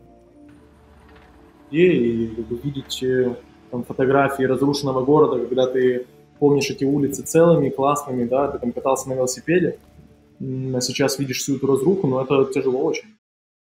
But despite the grim situation, Maxim is committed to getting his product out into the world. То есть мне странно, что люди направляют в целом энергию на разрушение, а не на создание. It's a sentiment that keeps his team going.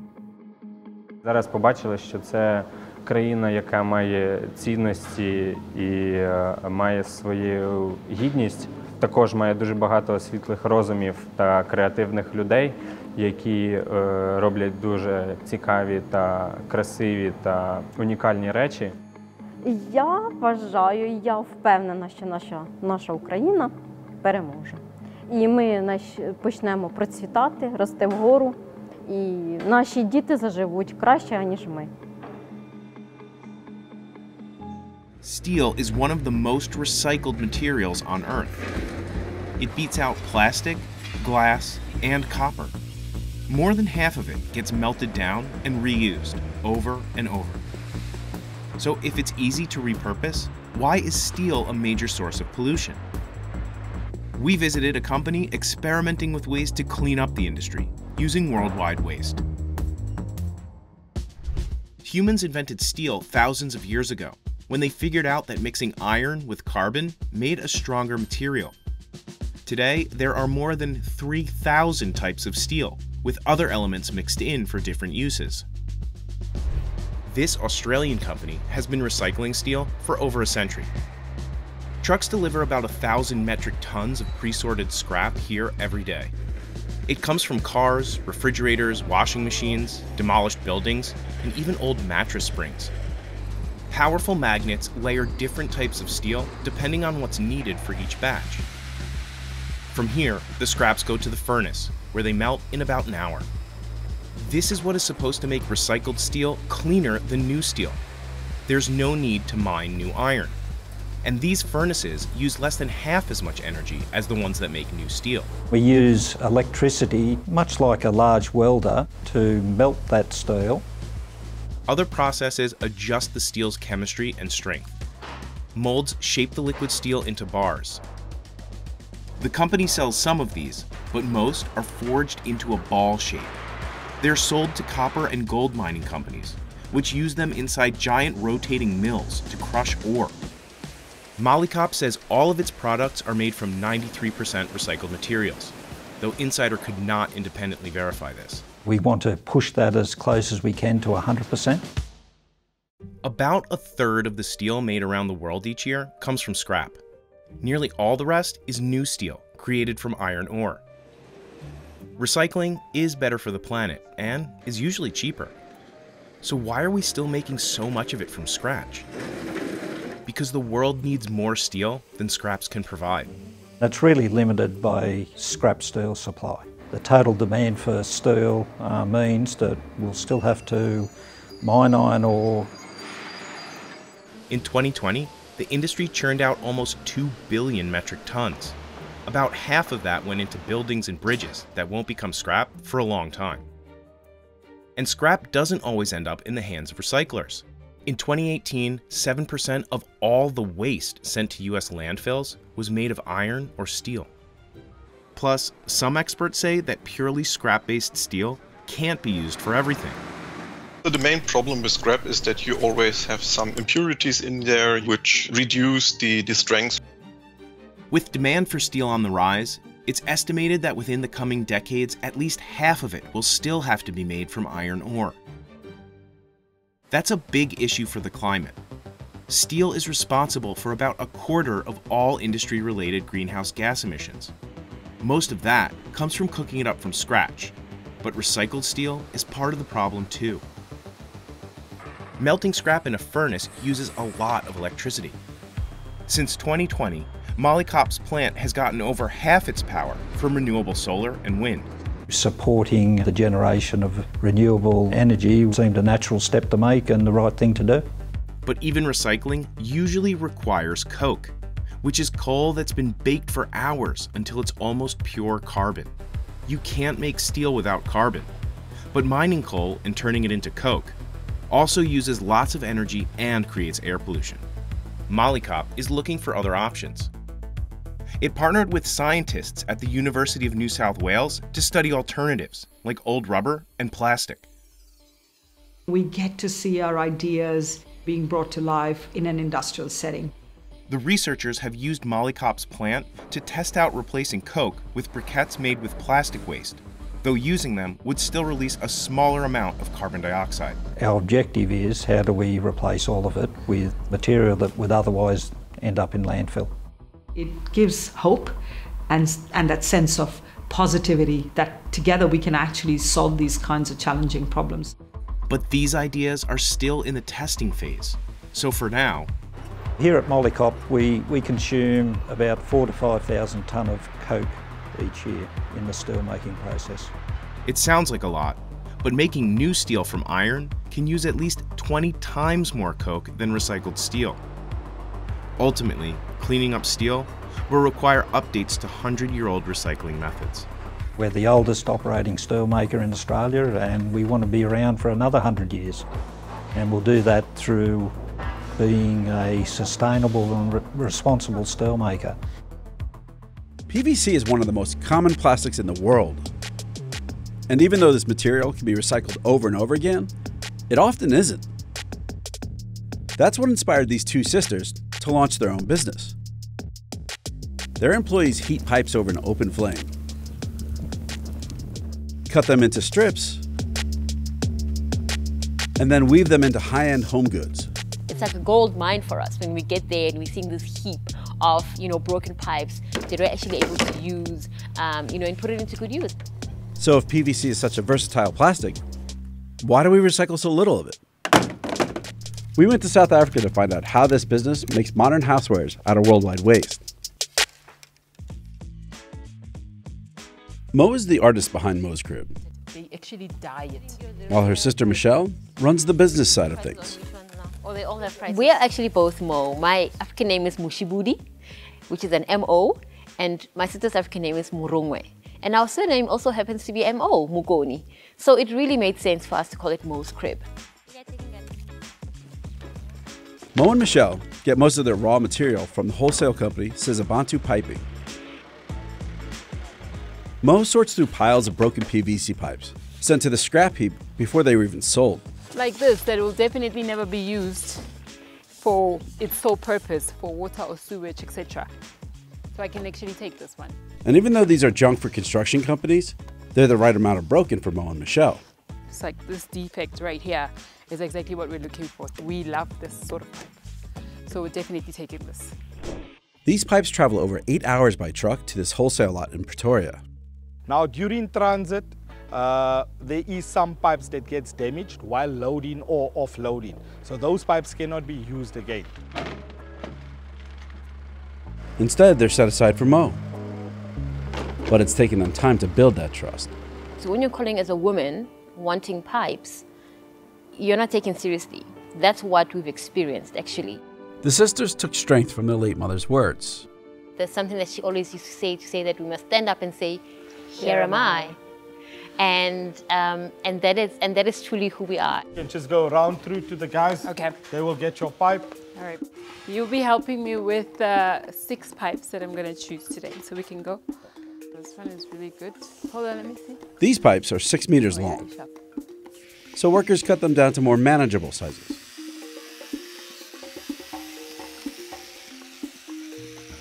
Pipes from PVC, short for polyvinyl chloride, are hard and durable. But they can be heated and reshaped without losing strength. And even a simple bonfire will be enough to do it. The pipe comes in contact with the fire. This is to make it so that it softens. Innocent Mango, nicknamed Franz, worked as a plumber before this, installing pipes similar to the ones he now makes into baskets.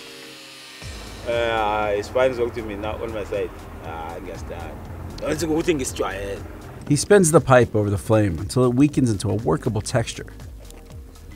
This part of the process could expose workers to harmful fumes, but the company told us they plan on switching to an enclosed oven sometime in 2023. With the aid of a box cutter, he then ties one end of the now floppy pipe to an anchor.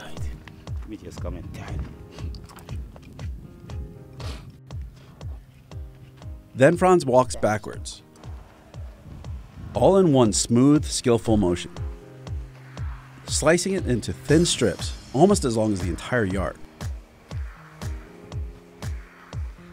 The strips are now ready for weaving. But before we weave, we have to then create a frame for the basket.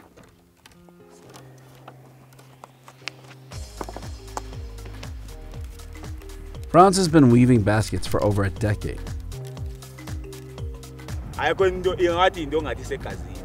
He's one of the company's 11 full-time employees.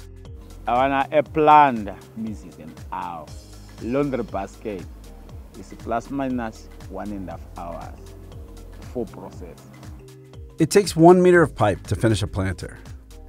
The laundry basket requires 2 meters of pipe. That makes each basket a one-off creation. Right. Nope. Isa go TikTok.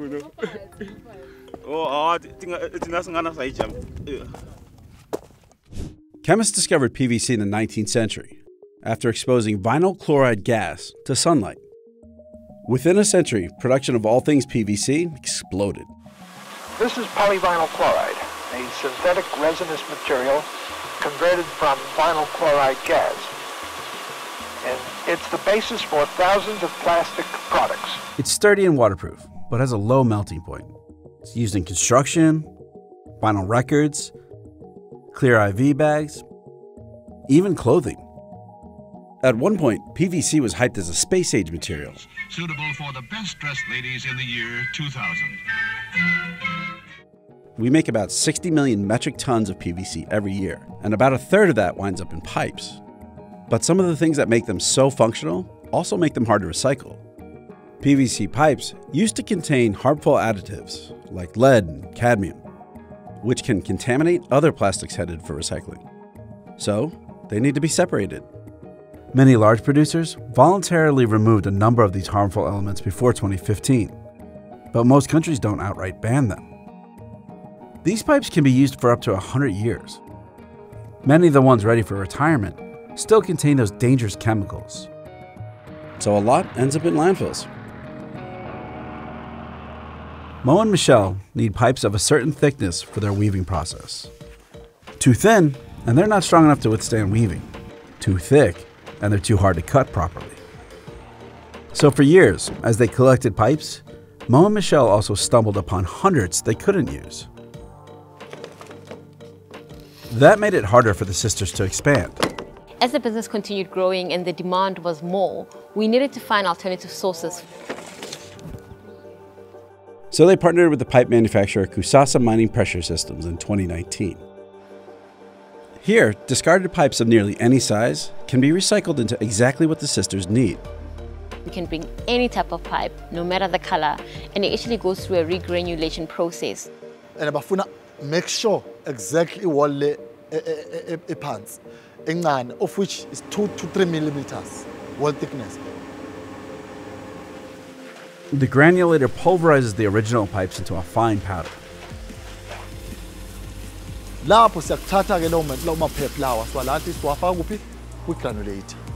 Kusasa adds wax and lead-free stabilizers to the mix, just like it does when it's making new or virgin PVC pipes.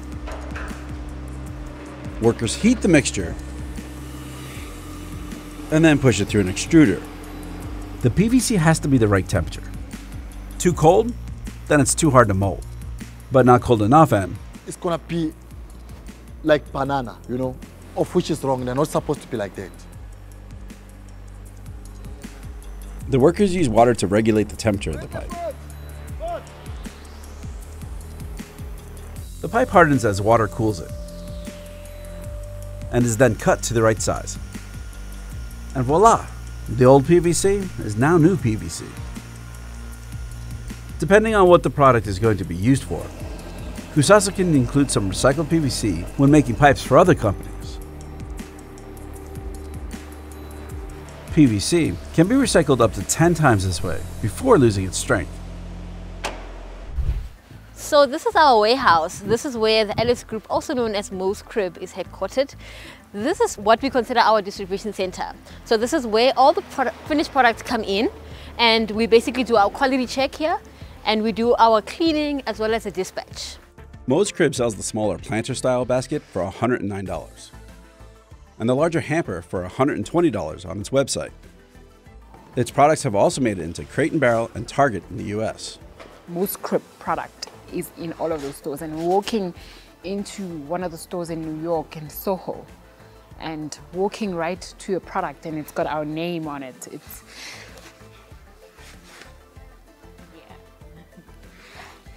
cut. Why are you not cutting the? It was unbelievable. It was beautiful. It was just crazy because of we're looking at this basket and you're thinking about, you know, a France that made it, and thinking back at the journey and how difficult it was, and you know, seeing that 2 black girls from Mabopane township in Pretoria actually were able to make this possible. You know? Thank you so much, guys. Bye. They've expanded their offerings to include products made from natural plants from other African countries as well. The sisters contract independent artisans like Mike Sate to weave the grasses. We actually have up to 100 artisans that work for us part-time. The handmade approach using environmentally friendly materials defines Mo's Crib. When investors approach the sisters, suggesting they use machines to scale up production, we always stop right there. It doesn't really matter about the money or the investment that's going to come in if we are not going to be able to offer those job opportunities, if we're not going to be able to set ourselves aside from other companies in offering a handmade product. And it's not just about a transaction. PVC is just a small part of our global plastics problem, but the Makoni sisters are happy to do their part. And this we have found is a solution to this global environmental challenge that we are facing. And we are doing that one basket, one grass tray, one chair at a time. This paper is made from farm waste, some corn husks, stalks of sugarcane, but mostly poop. Elephant poop. พอแห้งเสร็จปุ๊บก็จะเบาสะอาด กลิ่นเหมือนชา smell like tea. Hatsanai Chaigawin, who goes by Pete, has been working at Pubu Paper Park for about 4 years. สิ่งที่เยี่ยมที่สุดสำหรับงานที่เราทำตรงนี้เนี่ยที่สนุกที่สุดผมคิดว่าน่าจะเป็นการได้ใช้มุกตลกมากกว่าเนื่องจากว่าในสถานที่ของเราเนี่ยแน่นอนเป็นสถานที่ที่ทำงานเกี่ยวกับมูลสัตว์ Making paper without trees is their priority number 1, even if that means handling a lot of number 2. Want to touch? จับไหม No. Can this model inspire people to take better care of endangered species? We visited Chiang Mai, Thailand, to see how paper gets made using a very particular kind of worldwide waste. This is Gan Loi. Trained caretakers called mahouts, like Bantong Shamnan Saad Si, can serve him up to 300 pounds of plants daily. อาหารหลักของช้างเนี่ยจะเป็นหญ้ากล้วยอ้อยผลไม้หลายๆอย่างเนี่ยมันเป็นเพียงแค่อาหารเสริมเท่านั้น Elephants can poop about 10 times a day. เพราะฉะนั้นคุณค่าอาหารที่เขากินเข้าไปเนี่ย 60% ตกออกมาที่พื้น So there's a lot of dung laying around Merim Elephant Home where he lives. And Pupu Paper Park co-founder Kanokratan Sukontoman is happy to take it away. เราไปเก็บมูลช้างมาก่อนฉะนั้นมูลช้างที่เราไปเก็บไม่ใช่ว่าสิ่งที่เราไปเก็บวันนี้เอามาทำวันนี้เลยอย่างเช่นเราไปเก็บมาไว้ก่อนเราเก็บสะสมไว้เยอะๆเลย Tan pays nearby sanctuaries around $15 per bag and collects up to a ton of poop every week. เอากำไรไปที่ plantation ไปที่เทือกสวนไร่นาไปซื้อหญ้าไปซื้ออ้อยไปซื้อกล้วยเอาไปให้ปางช้างก็จะเอามูลช้างส่วนหนึ่งมาให้เราเป็นวงจรหมุนงี้ไปเรื่อยๆ Then it's Pete's job to turn it into paper. It feels good. It's a fufu kaka. But seriously, how do you clean up kaka? Well, first, Pete soaks it overnight in water to remove sand, clay, and rocks. คือตอนนี้นะครับเราก็จะเอาไอ้ตัวขี้ช้างที่เราแช่วันแรกไปใส่ของวันที่2เนาะแล้วเราจะตักของวันที่2เนี่ยไปล้างอีกทั้งหมด3 ครั้งด้วยกันนะครับ The company uses no chemicals or bleach. Trained poo meisters sanitize the dung in boiling water for 4 to 6 hours. ที่มันกลายเป็นแบบเห็นเป็นหญ้าละมันก็ไม่ได้ยังขาวเนาะ This kills bacteria and germs, but also softens the fibers. The longer it boils, the smoother the paper will turn out. ถ้ามันร้อนถ้ามันอุ่นถ้ามันนิ่มเสร็จปุ๊บนั่นคือสามารถพร้อมทำเป็นกระดาษได้เลยนะครับไม่มีกลิ่นอะไรหรอกมีแค่กลิ่นหญ้ากลิ่นต้มหญ้าดีๆนี่เอง Next, they drain the liquid and spread the cleaned, stringy dung to dry. That usually takes 1 to 2 weeks. นี่คือกากใยที่พร้อมจะไปทำเป็นกระดาษละ Pete mixes the poop with grass, hay, or tree bark in this blender. Coconut husks or banana stalks act as binders, depending on which crops are in season. The third ingredient? กระดาษใช่แล้วกระดาษรีไซเคิลจะเป็นกระดาษA4 นิตยสารหนังสือพิมพ์อะไรก็ได้ Finally, they sometimes add non-toxic organic food dyes for color. สีผสมอาหาร1ปลอดภัยเวลามีเด็กตัวเล็กๆเนี่ยอายุประมาณ 1-2 ขวบถ้าเห็นสีหลายสีปุ๊บเนี่ยเขาจะเริ่มชอบหยิบอะไรใส่ปาก All this means no 2 batches of paper are exactly the same. It takes 2 hours of mixing the raw pulp to get the right consistency. Then workers shape the mixture into balls and squeeze out the excess liquid. The wastewater will be used again to make more pulp or to fertilize fruit trees on the property. Each ball weighs about half a kilogram. กิโลก็จะได้1แผ่นใหญ่ตรงนี้เลยนะครับเราก็จะฉีกครึ่งก่อนเพื่อให้มันเท่ากันแล้วก็จะวางด้านซ้ายด้านขวา They take special care to spread the pulp evenly. ถ้าไหลออกเยอะกระดาษก็จะบาง ถ้ามันเกาะกันเป็นก้อนกระดาษก็จะหนาเราต้องพยายามละลายให้มันกระจายไปทั่ว Ton and her husband Michael Flankman began developing this process in 2002. Then in 2009, during the economic recession, paper sales cratered. So the couple turned their process into an attraction open to the public. เราจะทำต่อไปอย่างเดียวไม่ได้ละเริ่มเบื่อก็เลยไม่รู้สึกว่าจะทำอะไรต่อเราก็เลยมามองว่าสินค้าที่เราทำอยู่เริ่มมีคำถามเยอะว่าทำอย่างไร Visitors can participate in paper making or buy products at the boutique. They built Pupu Paper Park in a province known for elephant tourism, but there are no elephants here. เพราะว่าเรามองว่าครอบครัวสมัยใหม่เดี๋ยวนี้พาลูกเที่ยวพาลูกไปเที่ยวในสิ่งที่เขาอยากให้ลูกได้เรียนรู้ไม่ใช่แค่ไปเที่ยวและถ่ายรูปอย่างเดียวเขาอยากให้ลูกได้รับความรู้กลับไปด้วย It took 2 years to design and build the 1.5-acre property. They used traditional natural building materials, like palm fronds and trunks from fast-growing eucalyptus trees. Workers intentionally leave piles of dung along footpaths. In case visitors get lost, they're told to follow the turds. Tan is proud of every sheet of paper they make here. เราต้องการให้มันมีความพิเศษฉะนั้นเราไม่ต้องการแทนที่กระดาษที่เราใช้อยู่ทุกวัน The sheets take 4 to 12 hours to dry, depending on the weather. โอเคดึงช้าๆนะครับ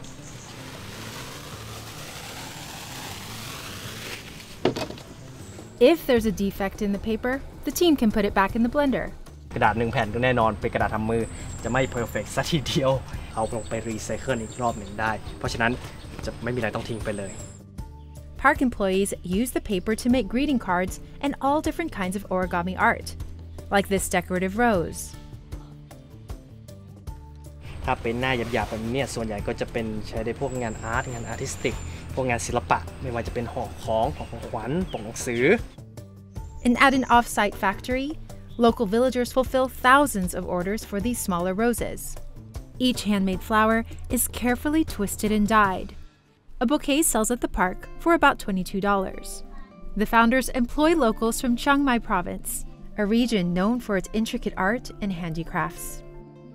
Making paper out of poop isn't as crazy as it sounds. ฉะนั้นเราไม่ได้เริ่มต้นอะไรใหม่เลยเราบอกว่าเราเป็นคนที่ทำกระดาษ มูลช้างเหมือนกันนะคะ Researchers from China have experimented with paper made from panda poo. And in India, entrepreneurs are making stationery with rhino dung. In Thailand, turning poop into paper has the potential to support a dwindling species. Asian elephants have always played an important role in Thai culture. Kings would ride these massive animals into battle. จากสงครามเรารู้จักทีก็คือมาทำไม้สัมปทานป่าไม้ช้างลากซุงนะฮะจากช้างลากซุงมาเนี่ยเขาลากมาตั้งแต่อดีตจนมาถึงปี 2532 In 1989, the Thai government cracked down on deforestation. พอปิดป่าปุ๊บช้างที่ลากไม้อยู่ในป่าเนี่ยเขาตกงานพอเขาตกงานเสร็จปั๊บเนี่ยถ้าลากไม้ก็ผิดกฎหมายเพราะฉะนั้นตกงานเราเป็นเจ้าของช้างเขาก็ปล่อย Some mahouts and their elephants found work at tourist destinations. But then the pandemic hit and tourism slowed. เราที่เลี้ยงช้างอยู่ในมือเนี่ยภายใน2 ปีโควิดเราต้องไปหาทุกสิ่งทุกอย่างมาให้เขากินให้ได้ถ้าไม่งั้นถ้าสวัสดิภาพสุขภาพเขาไม่ดีเนี่ยมันจะผลตอบรับกลับมาเราจะแก้ไขฟื้นฟูเขาค่อนข้างยากมาก Now, after decades of poaching and habitat loss, there are only about 50,000 Asian elephants left in the world. More than half of the elephants in the country are held in captivity. Elephant tourism is one of the country's biggest, most profitable attractions. But training elephants can involve harsh practices, like chaining and beating the animals.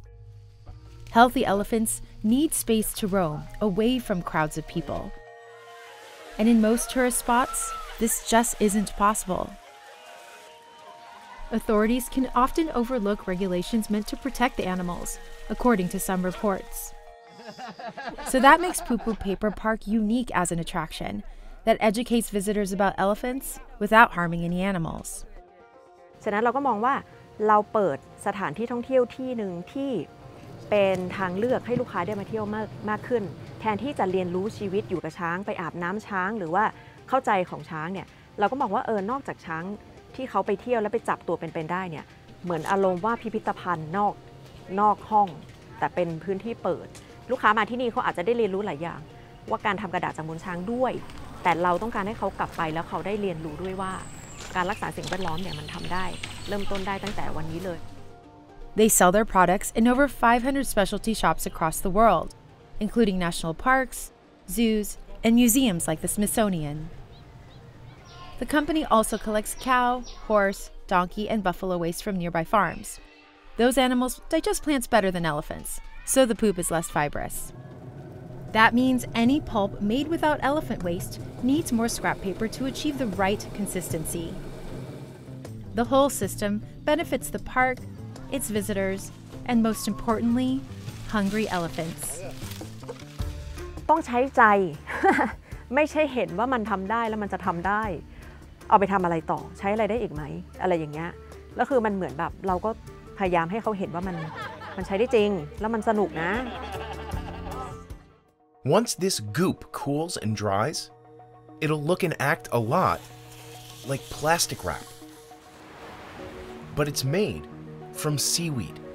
I don't think it would taste very good, but you could eat it. There are thousands of known species of this flexible, see-through plant. You can see how far it stretches.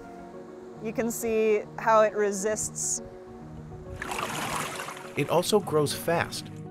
One type, called giant kelp, can grow up to 2 feet every day. With a few tweaks to its chemistry, slimy kelp can form clear sheets that keep products clean and fresh, and can break down in a compost bin. Our materials will degrade a little bit slower than lettuce, but faster than something like a corn cob. Startups around the world are racing to transform seaweed into a biodegradable replacement for shopping bags, food wrappers, and other hard-to-recycle packaging. But can they compete with ultra-cheap plastic? We visited California to see how abundant ocean plants could help fight worldwide waste. Julia Marsh founded Sway in 2020. It's a startup that designs compostable replacements for single-use plastics. Her work is focused on hard-to-recycle thin films. These make up nearly half of the plastic going into the ocean every year. And marine life often confuses it for food. Julia started her career as a packaging designer, but eventually realized she was adding to that problem. Usually I was working with plastic, and that really felt at odds with my upbringing growing up in a place like this. She spent almost every morning of her childhood poking around these tide pools. We would always tide pool and find little hermit crabs and play jump rope with strands of kelp. Kelp and many other types of seaweed thrive here. People think of seaweed as being brown and kind of slimy, and it smells bad, but seaweed comes in all sorts of colors, like an entire rainbow. And usually the browns are the ones that carry alginate, and the reds are the ones that carry agar. Those ingredients are part of why certain types of seaweed are slimy or squishy. This is really simplified, but that slime can be dried and powdered and re-jellified, and that's how you create gels. That process starts at Sway's lab, where the team tests out recipes. This laboratory setup here is primarily for formulation development, small scale, as well as lab testing. The first ingredient is this white powder, sourced from processing centers which wash and dry seaweed. It comes from inside the plant's cells. Engineers here add that powder to water and heat it up. It has a little bit of an ocean scent to it. Next, they'll add sugars and starches from plants, including coconut and wheat. This batch also has plant-based green dye.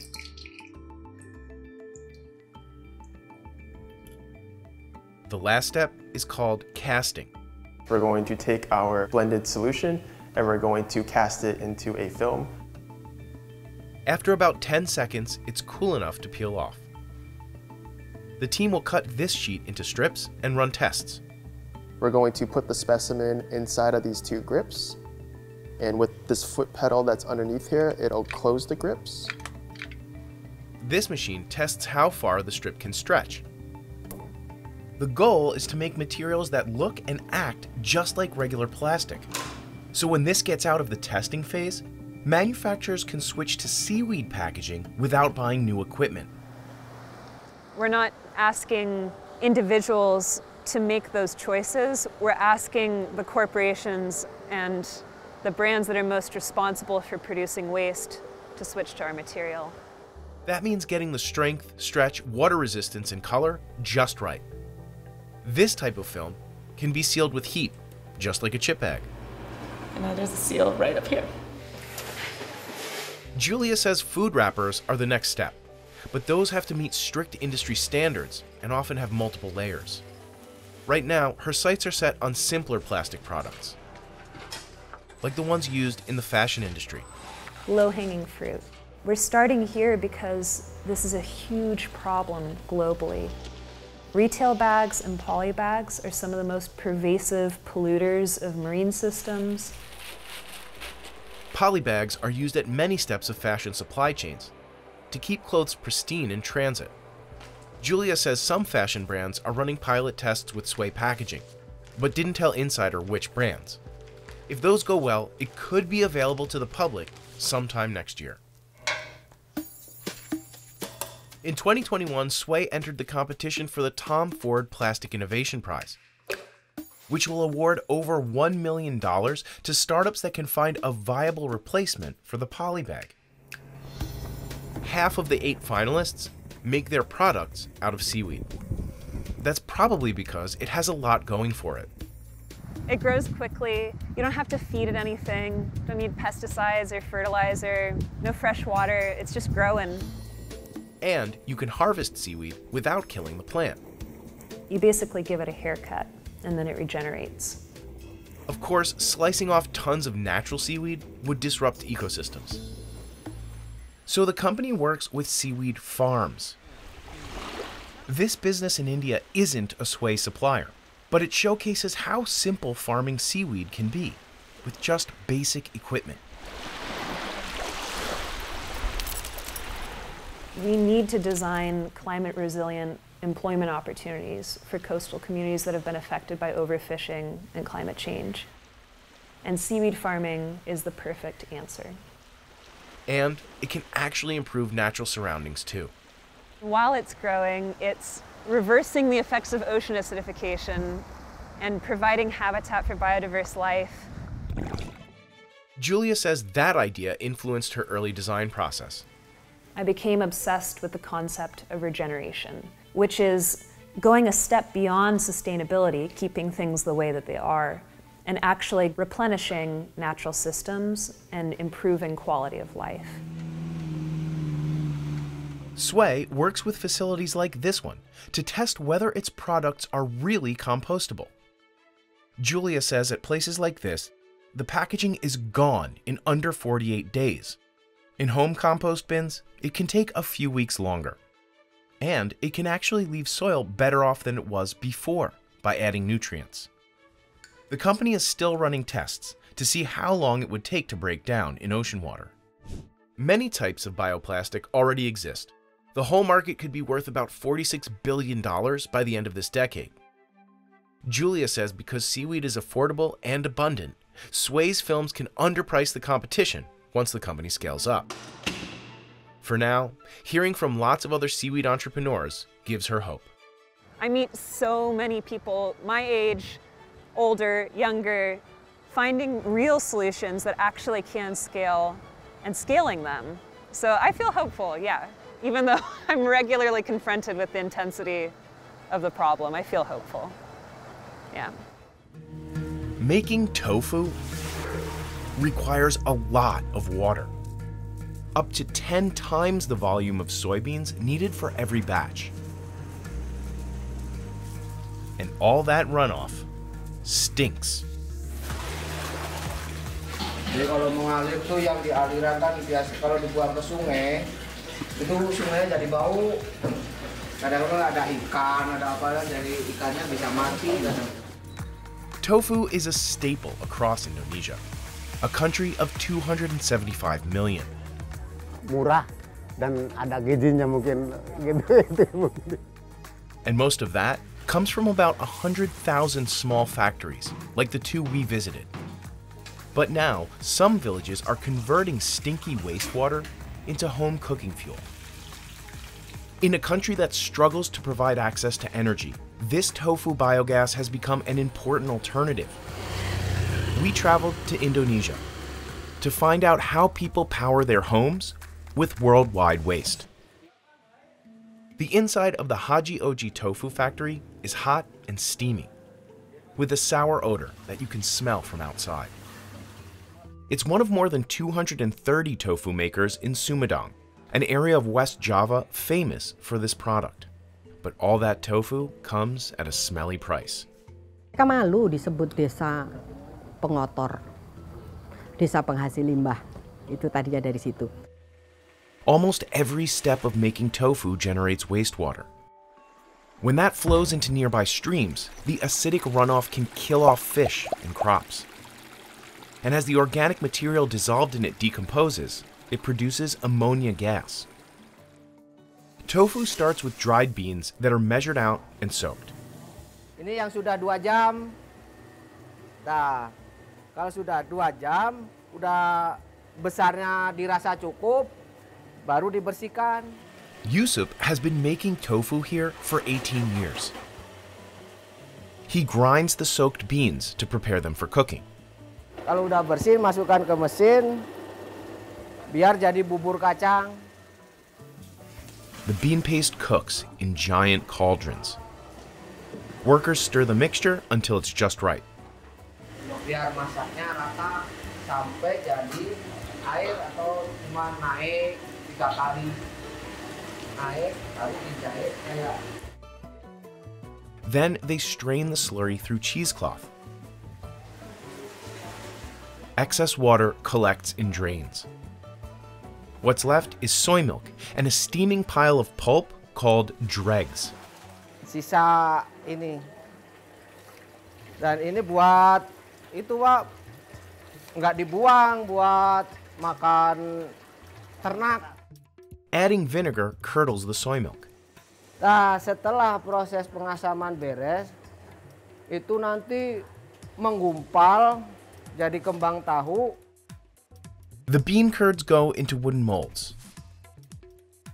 Heavy weights squeeze out any of the remaining liquid. Making just 1 kilogram of tofu generates 33 liters of liquid waste, containing whey and vinegar. Oh, itu bahaya nggak buat manusia sama lingkungan, Pak? Si limbah sebenarnya? Kayaknya kalau berbahaya sekali, Mak. Just 5 years ago, the tofu plant discharged everything into the nearby river. But now, things are different. Tapi kalau di sini dari kelompok pengusaha tahu udah dibikinin semua pabriknya, Pak. Udah ada jaringan pipanya gitu ke pabrik. Pipes carry wastewater directly from the cluster of tofu factories to a nearby biogas plant. Nah, ini dari ke-9 ke-8 pengrajin dari atas masuk sampai lewat. Technician Pepin Sopendi has been producing biogas here since the plant opened in 2017. The facility treats some water to be released back into the river. Another pipeline carries more concentrated waste to collect in a holding pond. The 6 tall black tanks turn waste into biogas. Setelah masuk, ada penguraian biodata yang ada di dalam, makhluk hidup seperti mikroba. The wastewater gets pumped into the first reactor from the holding pond. Then, technicians introduce anaerobic bacteria, which don't require oxygen to break down organic material.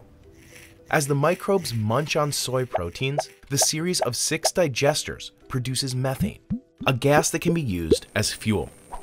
The whole fermentation process takes about 20 days, but technicians feed new biomass into the reactors every day. Leftover solids can be used as fertilizer. Limbah tersebut akhirnya bisa menjadi lebih bersih tentunya. Minimal 90% akan tereduksi polutannya. Bau nggak? Nggak bau. 2S baunya, jadi bukan bau. Naini Sintawardani designed and built this plant in Sumedang, as well as others across the country. Tapi kemudian saya melihat jadi ada satu kebanggaan yang mereka ambil.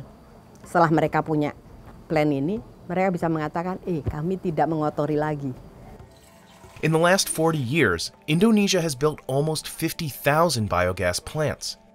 While the Indonesian government funds some facilities like this particular plant is owned collectively by the community.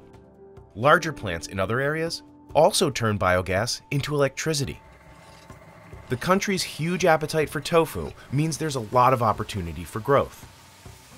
Di Indonesia ini di mana-mana ada tukang tahu. Di desa 500 meter dari sini itu ada 19 pabrik tahu juga. Tidak diolah, semua dibuang. The Sumedang plant supplies 56 households with a direct line of biogas, and it has the capacity to provide even more. One of those homes belongs to Deda Hidayah and her family. Saya sebagai ibu rumah tangga, sehari-hari memasak menggunakan biogas kurang lebih 5 tahun. Today, she's cooking tofu with gas made from tofu waste. But this circular model has its limitations. Tofu wastewater needs to be generated, collected, and fermented every day to keep the flow of biogas going.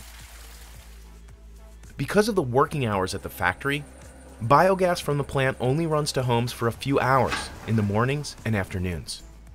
Kalau masih ada gasnya sampai pagi juga ada gitu. Kalau gasnya udah habis, ya tergantung gitu.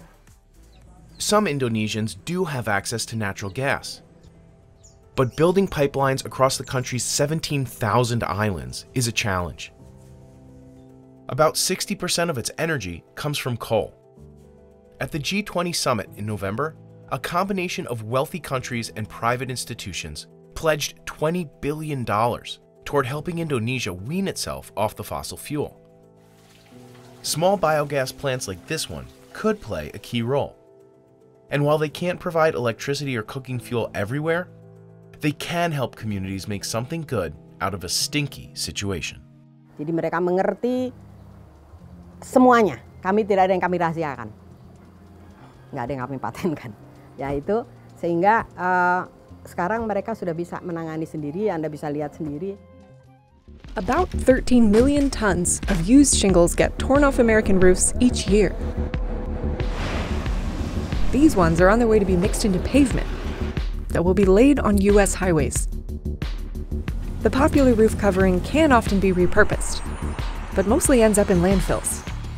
Companies that make shingles often say they want their products recycled, but those sustainability pledges tend to fall flat. They are not making anyone accountable. They're not going to make contractor accountable. They're not going to make landfill accountable. If landfill claims to do it, they're not going to come and investigate if they're actually doing it. Not to mention, America isn't even building enough roads to use up all this waste. So the vast majority just keeps piling up. In 2021, one of the nation's biggest roofing manufacturers announced that it figured out how to turn used shingles back into new ones. But in an industry plagued by empty recycling promises, can this new technique keep one of the world's most popular roof types from becoming worldwide waste? Each asphalt shingle starts out as a thin sheet of fabric. It's coated in asphalt, which usually comes from crude oil. Then it's topped with tiny rocks, minerals, and metals. The technique was probably invented in the early 1900s. But cheaper wood shingles were more popular until the 1930s, when a push for fire safety forced towns across America to switch to asphalt. Some shingle makers also started adding a fire-resistant fiber in the base sheets that we now know to be poisonous. It was natural that the scientists would turn to asbestos, for this is a remarkable mineral. Millions of American workers were exposed before the risks became widely known. Though it's rare, some of this stuff could still be sitting on top of older houses today. So recyclers still have to be careful. Obviously, we do not want to take asbestos-containing material and grind it up and liberate the asbestos into the atmosphere. Manufacturers switched to a new material for the sheets in the 1970s. Fiberglass, a fascinating manufacturing process. So asphalt shingles stayed popular. Today, industry sources say about 3/4 of U.S. homes are topped with them, and the whole industry is worth about $7 billion. They work well in lots of climates and are often the cheapest option up front.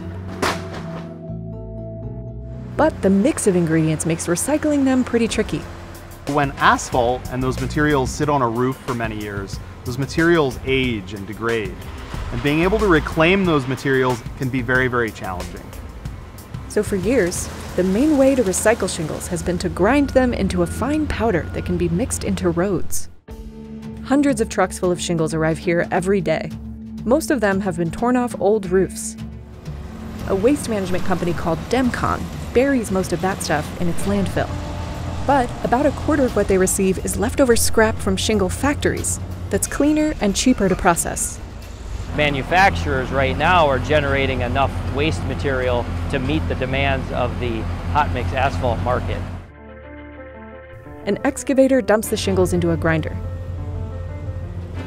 A screen separates big pieces from small ones. 1/4 inch and smaller ends up in one stockpile. The larger pieces go through it all again.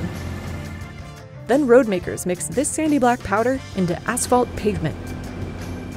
It takes the place of fossil fuels and ingredients that have to be mined, which cuts down on greenhouse gases. When there's enough demand, they do process used shingles, but it gets messy.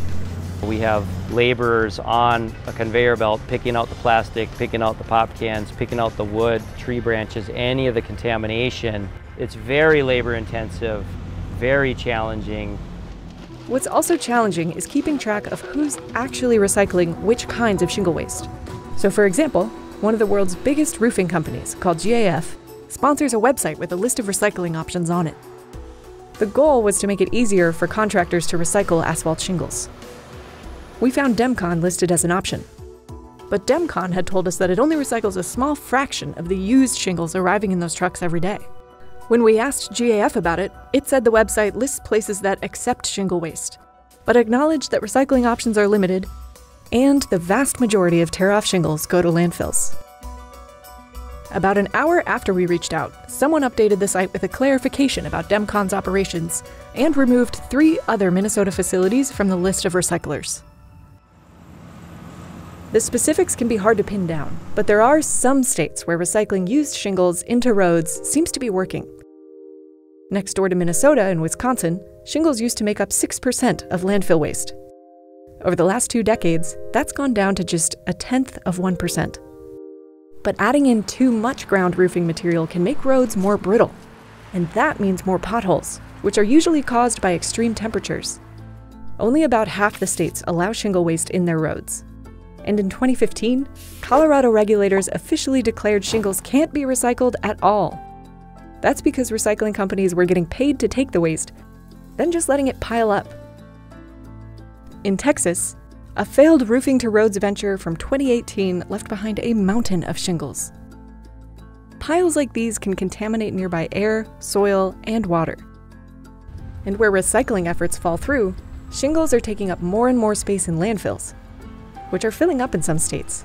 We do believe at some point communities are going to forbid asphalt shingles from going into landfills. That would be a huge problem for companies like GAF, which says its product is on 1/4 of all American homes. It says better recycling techniques are a must. We figured if we could do this, we could probably save, quite honestly, the asphalt roofing industry. It took over a decade of research to develop the company's recycling method. GAF engineers had to make sure recycled shingles would be as strong, durable, and weather-resistant as brand new ones. And they couldn't be more expensive than the alternative. All of the sustainability efforts should be at cost neutral or better. Engineers here say they've cracked the code.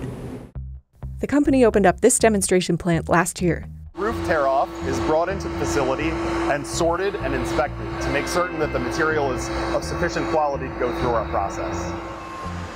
That means the shingles can't be mixed with any other waste. The shingles are ground into roughly silver dollar-sized pieces. And magnets filter the mixture at several stages in the process. Nails and other metallic contaminants are removed and then are funneled into metals recycling processes. The nail-free blend gets ground down even more. To separate out the asphalt-rich parts of the waste stream from the asphalt-poor parts of the waste stream. These machines grind, shake, and sift the mixture until the rocky granules are filtered out.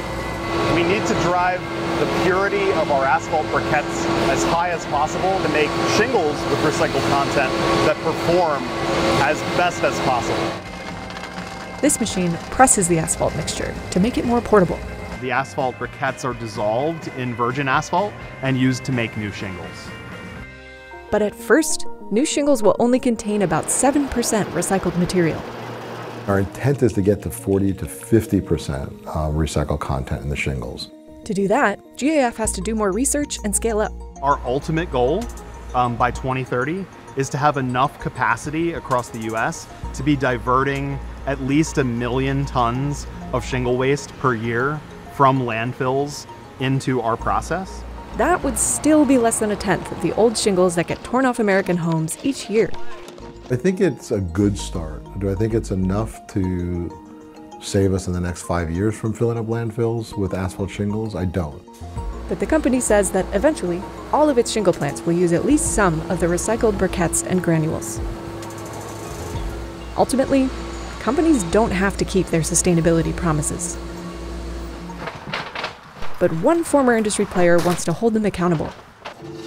Dmitry Lipinski installed roofs for 7 years, and often found he had nowhere to take used shingles besides landfills. One of the most frustrating things was to dump shingles on landfill, but also seeing marketing promise that manufacturers asking us to pass to the homeowner. He says exaggerated recycling claims sway consumers toward asphalt shingles. We're influencing buying decision and misleading homeowners from really green options. I think more homeowners would pick a different roofing system if they knew the truth. As a contractor who made a living installing roofing, he found it difficult to challenge shingle producers to do better. You know, if you're in the game, it's very hard to go against manufacturer or expose manufacturer because they might not sell you shingles. So he sold his business in 2021 and launched a YouTube channel about the industry. We expose the bad, the ugly, and highlight the best practices. Welcome back to Roofing Insights channel, where you can find the truth about the roofing industry. All of this manufacturers says the same thing. We are the leader. We recycle. We're sustainable. We are green. Most major manufacturers say their roofs last for decades. But storms can shorten that. Dimitri says other options might actually cost less in the long run. You might pay double or triple for rubber shingle, but that shingle will last 30, 40 years. Still, asphalt shingles rule the North American market. But globally, alternatives like clay, metal, wood, and concrete roofs are often more popular and can last longer. Of course, every roof needs to be replaced eventually. And GAF acknowledges that suppliers need to take responsibility for where their product ends up. Anything that you're making, you should have some understanding or at least consideration for what happens to those products. I just think it's part of good corporate hygiene and citizenship. This invasive weed is choking lakes and rivers around the world. Water hyacinths now clog waterways in over 50 countries, including Tonle Sap, the largest freshwater lake in Southeast Asia. The people there cannot travel easily when it grows super thick, and also the living things under the water die. So far, exterminating the plant has proven impossible for the 1.5 million people who live here. Now, locals are removing the pest with their bare hands and giving new life to the dry stems. We went to Cambodia to see how local women are making fashionable bags from worldwide waste. Water hyacinth is native to the Amazon, but over the past century, humans helped it spread to places it never should have been. It's been transported all over the world because it's beautiful. It's an ornamental plant species. Dr. Kit Magellan is an ecologist who studies invasive plants. It's native to the upper reaches of the Amazon basin. Most of the transport occurred during the early 20th century. In the Amazon, weevils and moths keep the hyacinths in check. But without predators, the plants can double in size every 2 weeks. They block out light and oxygen and kill all kinds of other species. That's a big problem for Tonle Sap's floating villages. Tonle Sap is the heart of Cambodia. This is a unique ecosystem, and the villages around there have a rather unique lifestyle. The hyacinths create so much waste that they're harming stocks of staple foods. And they make it harder to get around. Many times we got stuck for a few hours in the middle of the water hyacinth lake. Hao Soon Sra runs Rokak, a company that hires women to remove the weeds by hand and then weave the stems into baskets, rugs, and other handicrafts. She says she wanted to help local women earn a living while dealing with the plant that makes their way of life more difficult. Many women, they still live in the circle of grown up and get married in the young age. I want them to be employed and to get some training. Today, 4 weavers work for Rokak. They can bundle as many as 200 hyacinth stalks at a time. They bring them back onto shore to dry in the sun for up to 2 weeks. Then, they wash them. The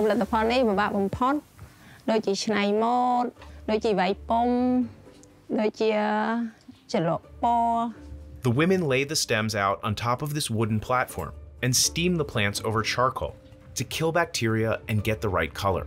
After the steaming, our weavers would select the size of water hyacinth stem. They use small stems for coasters and medium ones for bags and baskets. The largest stems will become rugs. Our weaving is based on our traditional weaving. You can see from our weaving style and also the fabric that we use. This one we made for one of the apartments in Siem Reap. One rug can take 3 women over a month to weave.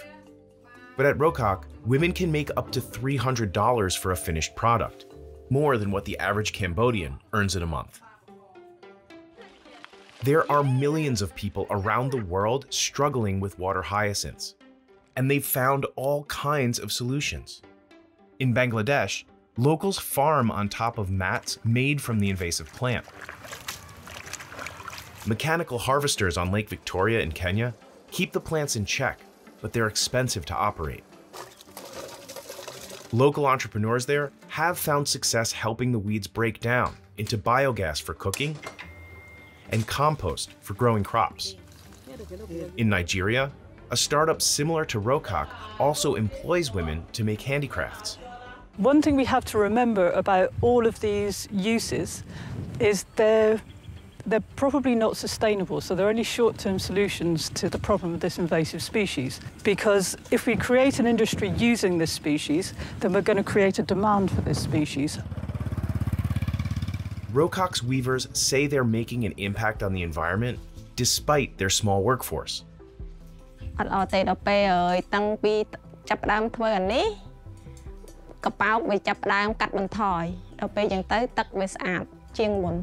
the hyacinths reproduce far faster than the company's 4 employees can harvest them.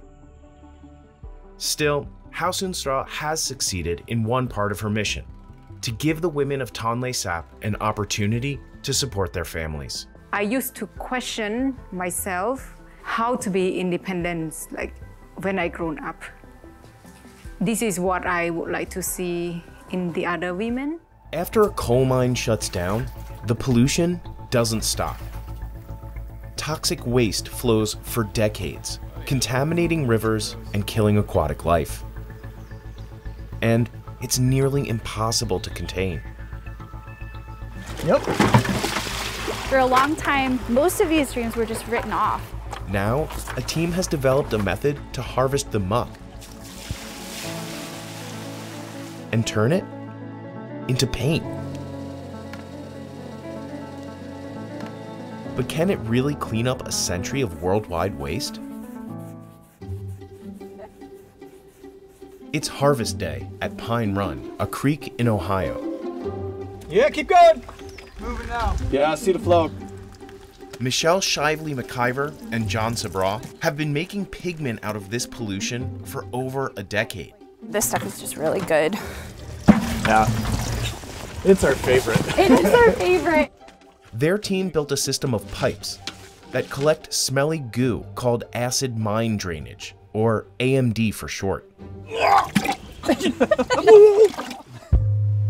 It's highly acidic water leaking from an old coal mine that closed over 100 years ago. When you leave a mine and you just walk away from it, what happens is it fills up instantly with water. There really is no way to seal the mines completely.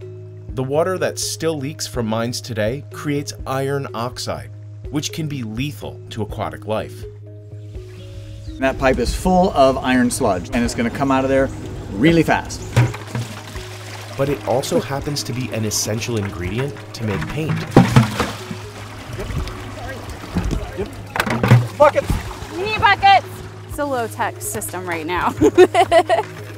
That's what this team is harvesting today. It's gold, Matt. It's gold! The team filters buckets of iron oxide using these troughs. Smooth it out and put some Cool Whip on there, and it's like pumpkin pie in a bin. I'd eat it. Today's haul is over 200 pounds of iron oxide. It's a bit more than this mine site pumps out in a single day. Then, they move it to their research facility, where engineers wash the pigment to remove impurities that affect the final color. Basically, we're just diluting out all the dissolved solids. This is Guy Riefler. He's an engineer who partnered with Michelle and John to start True Pigments. It still kind of shocks me that Sunday Creek is this orange mass, and it goes right through several communities, and it's been doing it for 20 years, and aside from us, nobody's really doing anything about it. The team dries the pigment before shipping it off to a giant kiln. They change the color by controlling the temperature. Then they send the pigment to Portland, Oregon, where Gamblin Artists Colors uses it to make paint. We wanted to be the first to make color with it. We were just kind of all in. There's 3 colors that are all made from pigment that has been painstakingly reclaimed by John and team. This one is called Iron Violet. This worker mixes the pigment, zinc, and flax oil. And a mill uses heat and pressure to combine the pigment and oil. And so with a little bit of pressure, we draw it down. Then workers test for thickness, texture, and color. Finally, they bottle it up.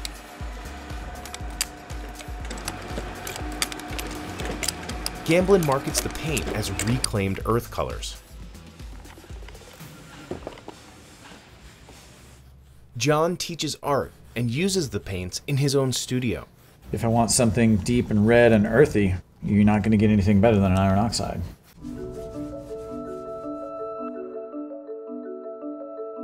He says his art helps to start conversations about protecting the environment. The circle gives them permission to decide for themselves instantly whether that is a universe, a planet, a stream, or microbes. And the new colors are taking off. Painters across the country have shared what they've created using the hashtag #ReclaimedColor. For now, True Pigments can't harvest enough iron oxide to clean up an entire stream. It has such a satisfying plop. But the company plans to scale up. By 2024, True Pigments plans to open a larger facility. It will harvest iron oxide and clean the water at one of Ohio's most polluted acid mine sites. That would mean the company could harvest raw material that could be used in all kinds of products, not just paints. Construction materials, concrete, bricks. It's used for a lot of industrial coatings, agricultural fertilizer, cosmetics. We really had to find something useful to make out of this really, detrimental pollution. And Michelle says her team's method of retrieving iron oxide is more sustainable than mining it. Unfortunately, they're dealing with a nearly unlimited resource. There are nearly 10,000 square miles of abandoned coal mines across the United States. Iron oxide didn't do anything wrong. Iron oxide is not to blame here. If you treat it right, like we're doing, it is a valuable asset, it is beautiful. These mines will continue producing AMD for hundreds of years. But Michelle is confident that turning pollution into art can make a difference.